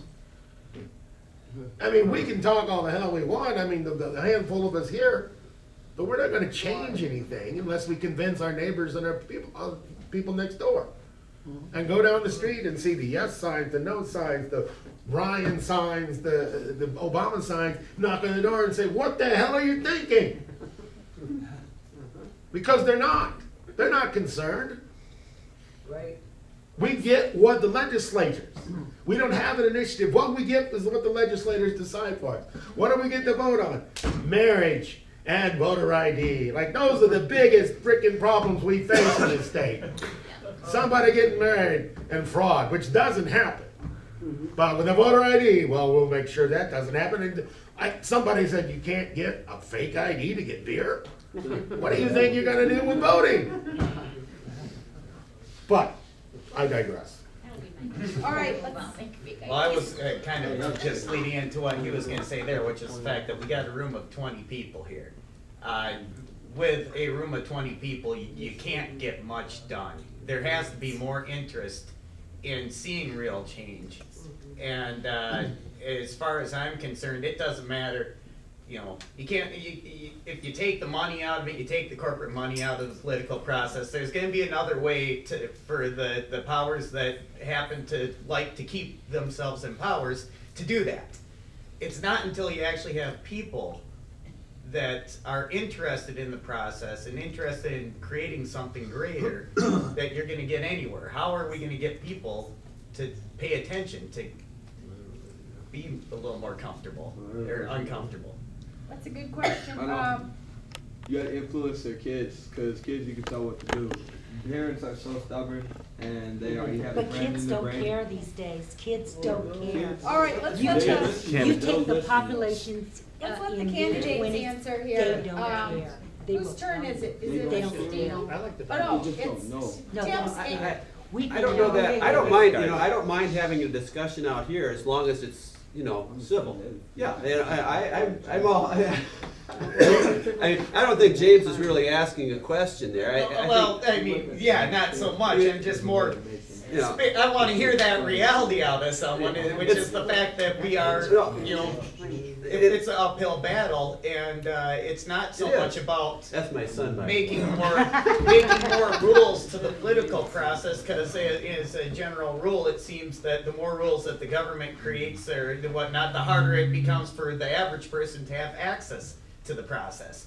I mean, if I run for something, I have to fill out a gazillion forms on where I'm making money, and if I happen to speak in front of someone and make money doing it, it's a campaign contribution. You know, there's more rules isn't the answer. More involvement is my statement. And Let's let each of the candidates, and by the way, if you have questions, I think we're gonna close down in, 10-15 minutes, and then have it more free, if people wanna ask directly, is that about right? That sounds good. I'm. Okay, so we're gonna get a couple more questions in, and then we'll let people just more informally ask questions and hang around, have some more cookies, etc. So, let's let each of the candidates, and I think Tim, actually, it was your turn to go first on that one.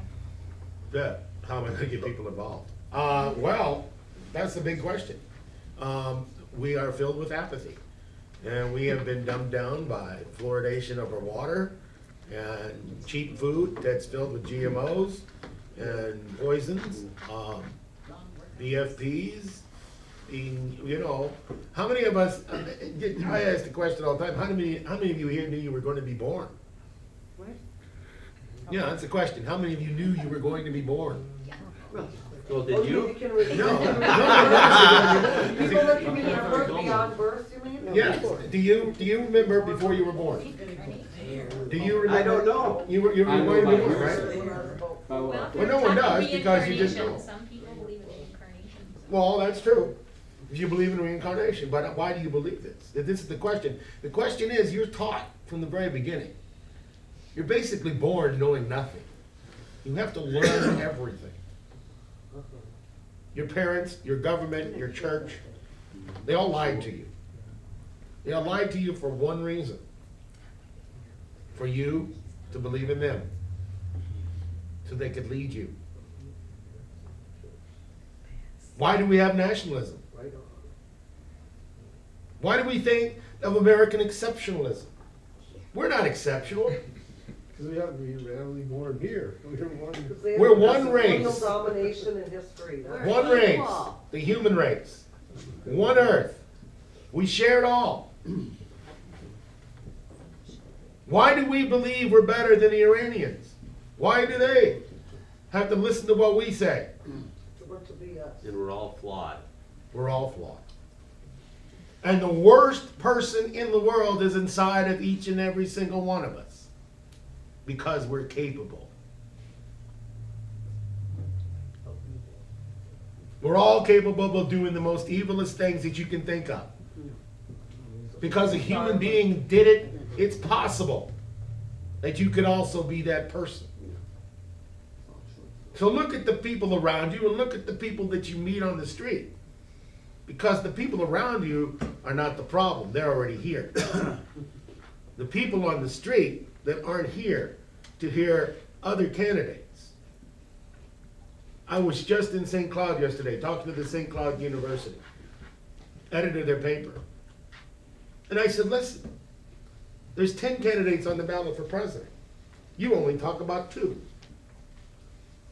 There are 5 candidates on the ballot for Senate. You only talk about 2. There's 20,000 people in the state that put those people on the ballot. And those people count. But you don't care about those people. Because you only talk about Republicans and Democrats. And those are people in college. Those are your young people. When I was talking to Mankato State University editor, I said, where is the apathy? Why are you people so apathetic? We can read the same newspapers you do. Newspaper revenues is going down. You get your news off the internet. Why in the hell can't you look up the Secretary of State's office and find out who's running? It's pretty freaking easy. You can Google Tim Davis for Senate, or Stephen Williams for Senate, or Michael Cavlan for Senate. It's easier than that. Well, it's easier than that, but I'm saying they have got to take the initiative. I can't force them to do it. They have to take the initiative. They have to be curious enough to want to learn something else. And if they're not curious, we can talk until we're blue in the face and nothing's going to change. Because they like it the way it is. You're unaware that it's a severe crisis, right? Well, it's called the beautiful lie. You know, it's something that it sounds real good, but it's still a lie, and it's gotten us to this point. You know, like we could borrow as much money as we want and never have to worry about paying it back, or we could use all the resources we want, and technology will solve all our problems. It's a lot easier, you know, to believe the beautiful lie than to think of the sometimes ugly truth.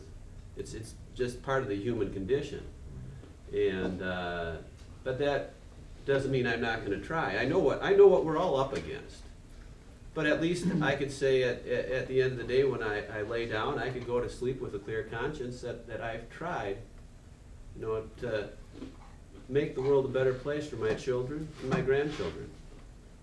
And that's all I can do. We all know, I mean, just the 3 of us here, we all believe, you know, that we're facing a dire situation. But we've all been able to keep our good humor at the same time somehow, you know? So there's, I don't know if you all remember Arlo Guthrie's song, Alice's Restaurant. Oh, yeah. Okay. I mean, that's, to me, that song is about, yeah, let's all speak up for justice, but let's be happy while we do it. We know there's a lot of rotten things out there, okay? And we may not succeed, but let's soldier on with a song and sing aloud and sing loud, and you know, eventually maybe something will happen. And like I say, I have a link to that on my website because I just view that as being really Yeah, we're up against a lot, but let's soldier on with kind of a song in our heart and a smile on our face, and if nothing else, we'll be able to say we tried. Thank you. Michael?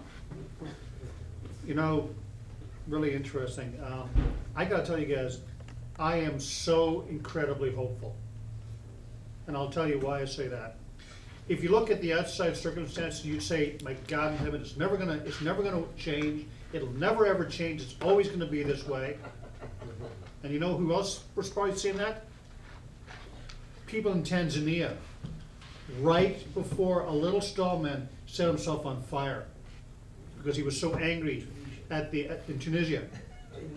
He said Tanzania. Oh, did I say Tunisia? Sorry, yes. I was like, what happened in Tanzania? I'm sorry.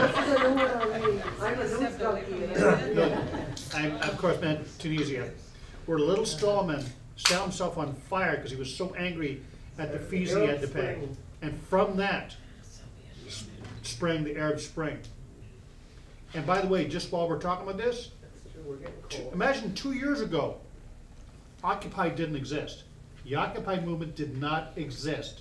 And then suddenly it sprang forward. And one thing from my own personal experience, I will share this with you folks. I was raised in Northern Ireland. We all know Northern Ireland, a wonderful, beautiful, and also very angry resistance movement came into being. No matter how you feel about the issue of that, in Northern Ireland, this is part of the folklore in Northern Ireland.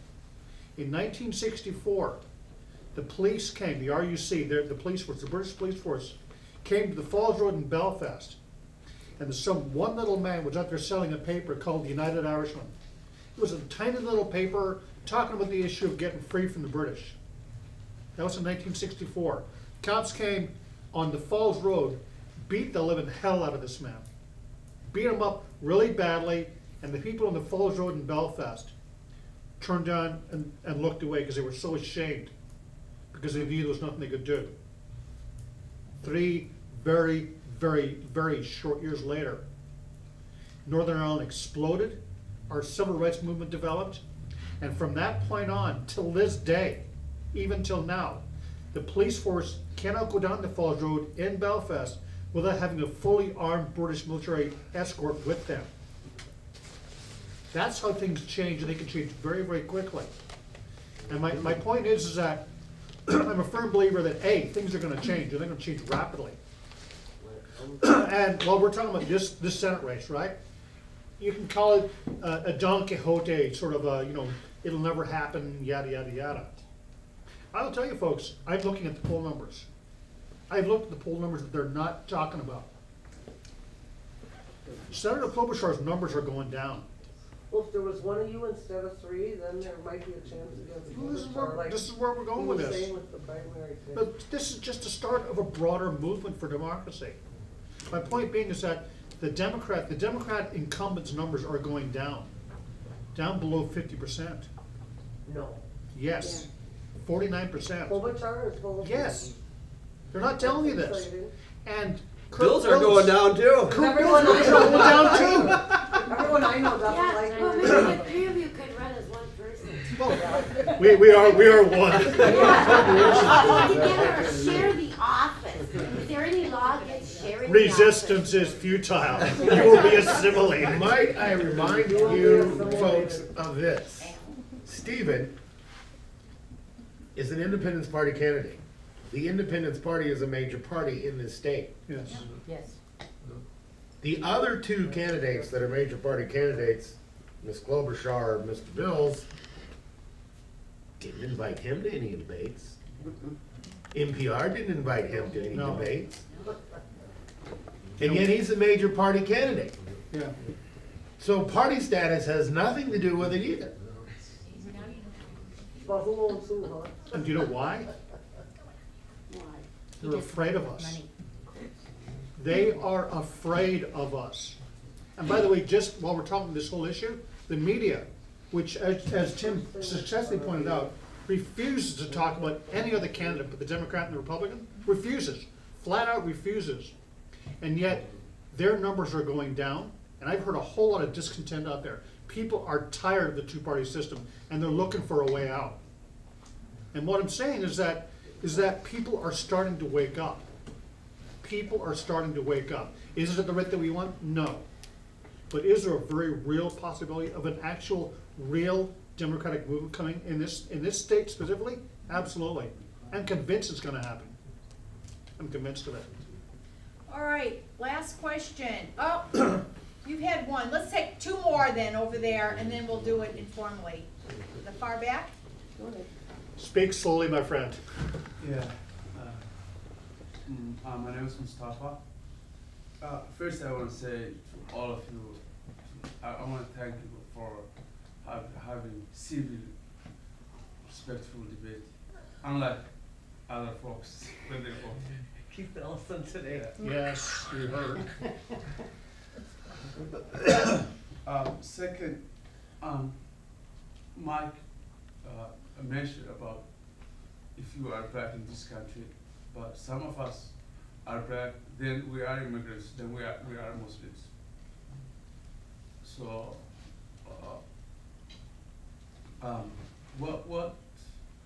what plans do you have to protect the rights of people like me? Every day we are rising on the streets, we are investing, we are investigating, we are for no reason other than who we are. All right. Steve in the middle. How do you address racism, bigotry?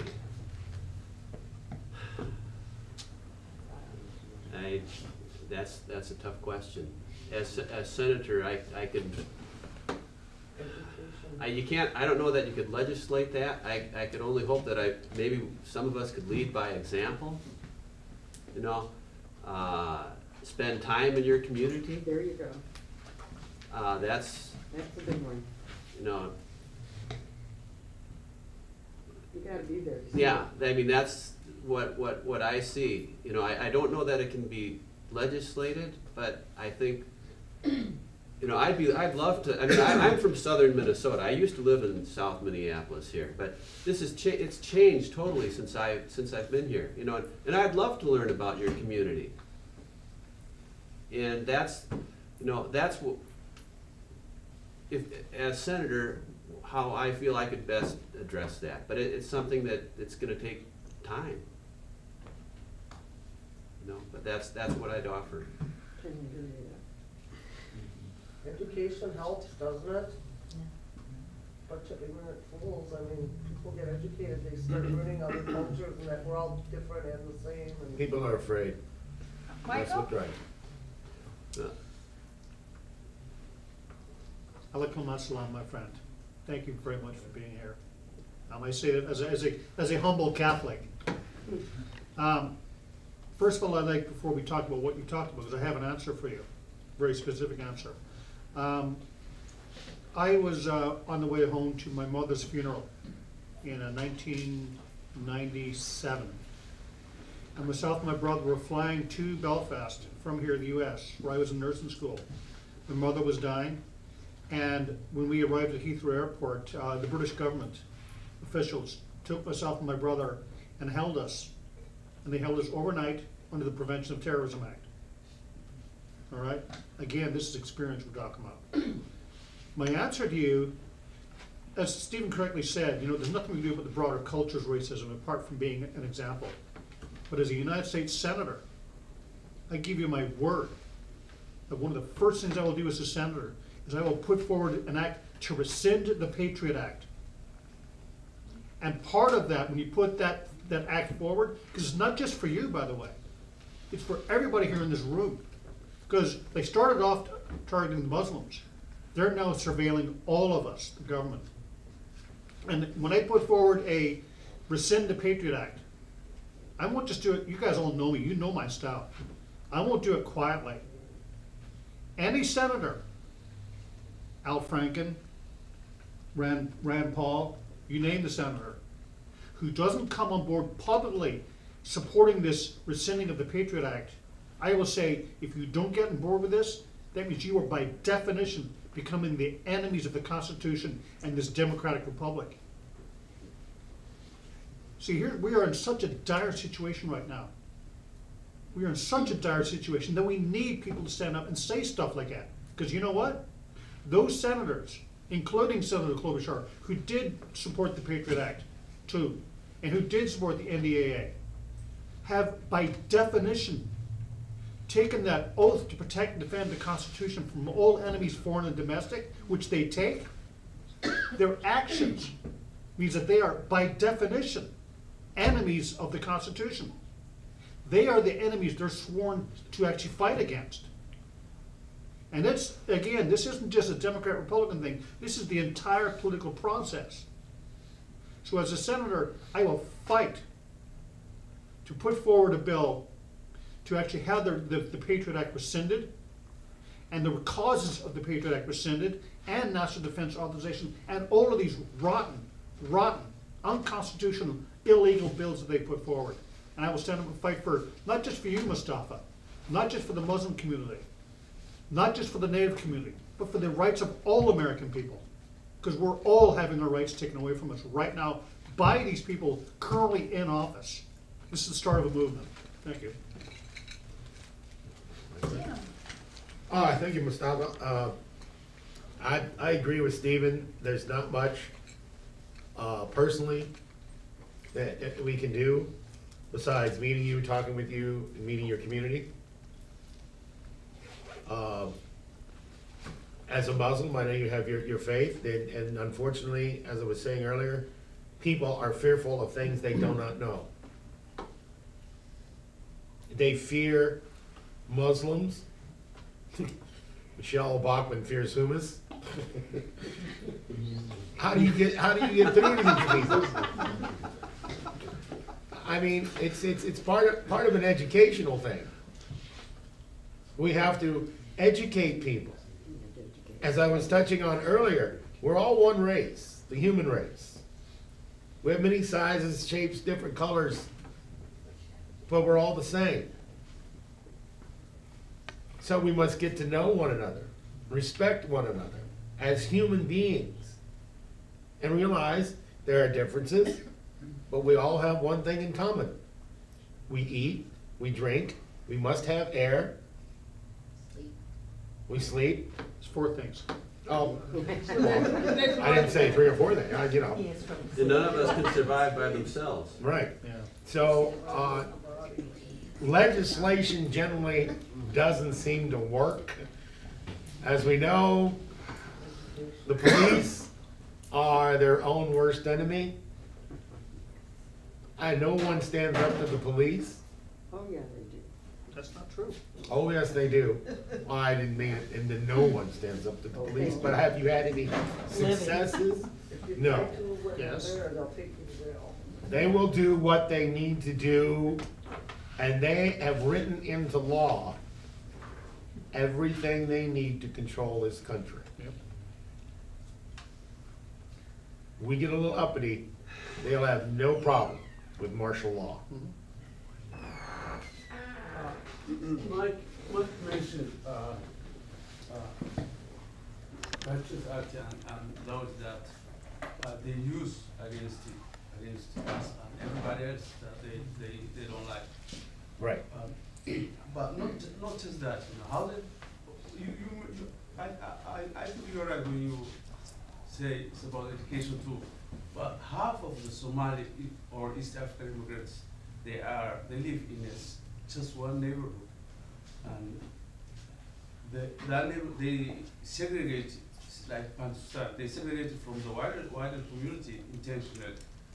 They paid to that landlord a couple of years ago over 125 million of taxpayers' money, and Senator Klobuchar was a big part of that.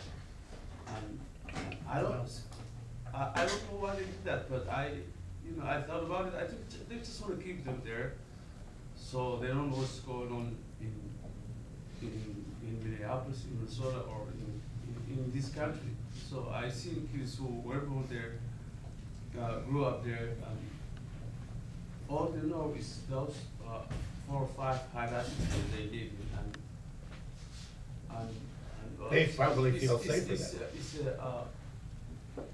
institutional segregation subsidized by taxpayers' money. So I was asking things like that when I said, what plans what you have for us? Well, I'm glad that you shared that with me. I mean, that's part of, I've learned something that I wasn't aware of. Thank you. And the people in those buildings breathe exhaust 24/7, and their little kids get autism at very high rates, because those high rises are right next to two freeways. Yeah. And they first were filled up, I don't know if anyone else remembers this, but when they let people out of the mental wards, that's when they first filled up those buildings. Those buildings have been used for different purposes. Like whoever needs a place kind of like ends up there, and they came and they took over that place. Can we turn it into a more informal thing now? Can I say one thing, sir? Okay. Quick, really quick, last question, we'll just really quick, last question. Yeah, this is more an observation, but it's also kind of a thought for everyone here. I wondered, as I think about all these things, what do our youth, what are they being taught in our schools? I don't know too much, except for when I talked to my nephew who's 18.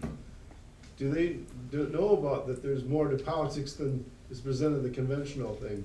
Do they know more about, different communities and cultures than what they taught in what I remember in high school? What kind of education do we get? Going from like 20 and under. I think they're getting a lot of information about the different communities and the different cultures. As far as politics, I mean, I think the media, that just kind of takes and drowns everything else out. I mean, we're fed politics the same way. They market politics the same way they market toilet paper, and that's the responsibility of the people to put an end to that. So I don't know as politics what they're learning in school, but I do think as far as the different cultures, I do think they're trying to be very inclusive.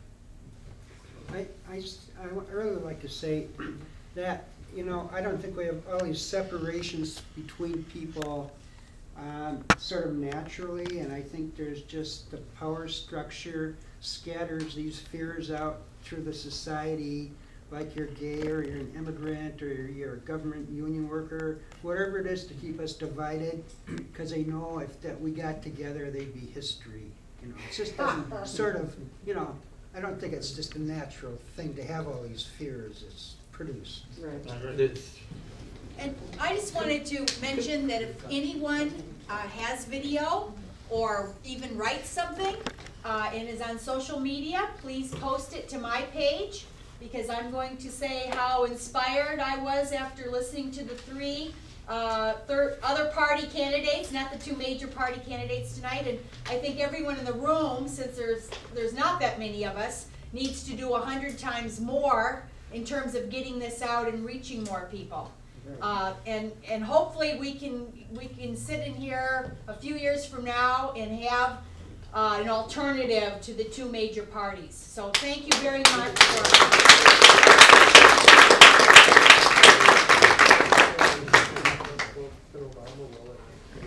Time to stand up. Thank you. Thank you all. We didn't get around to our civil liberties and civil rights.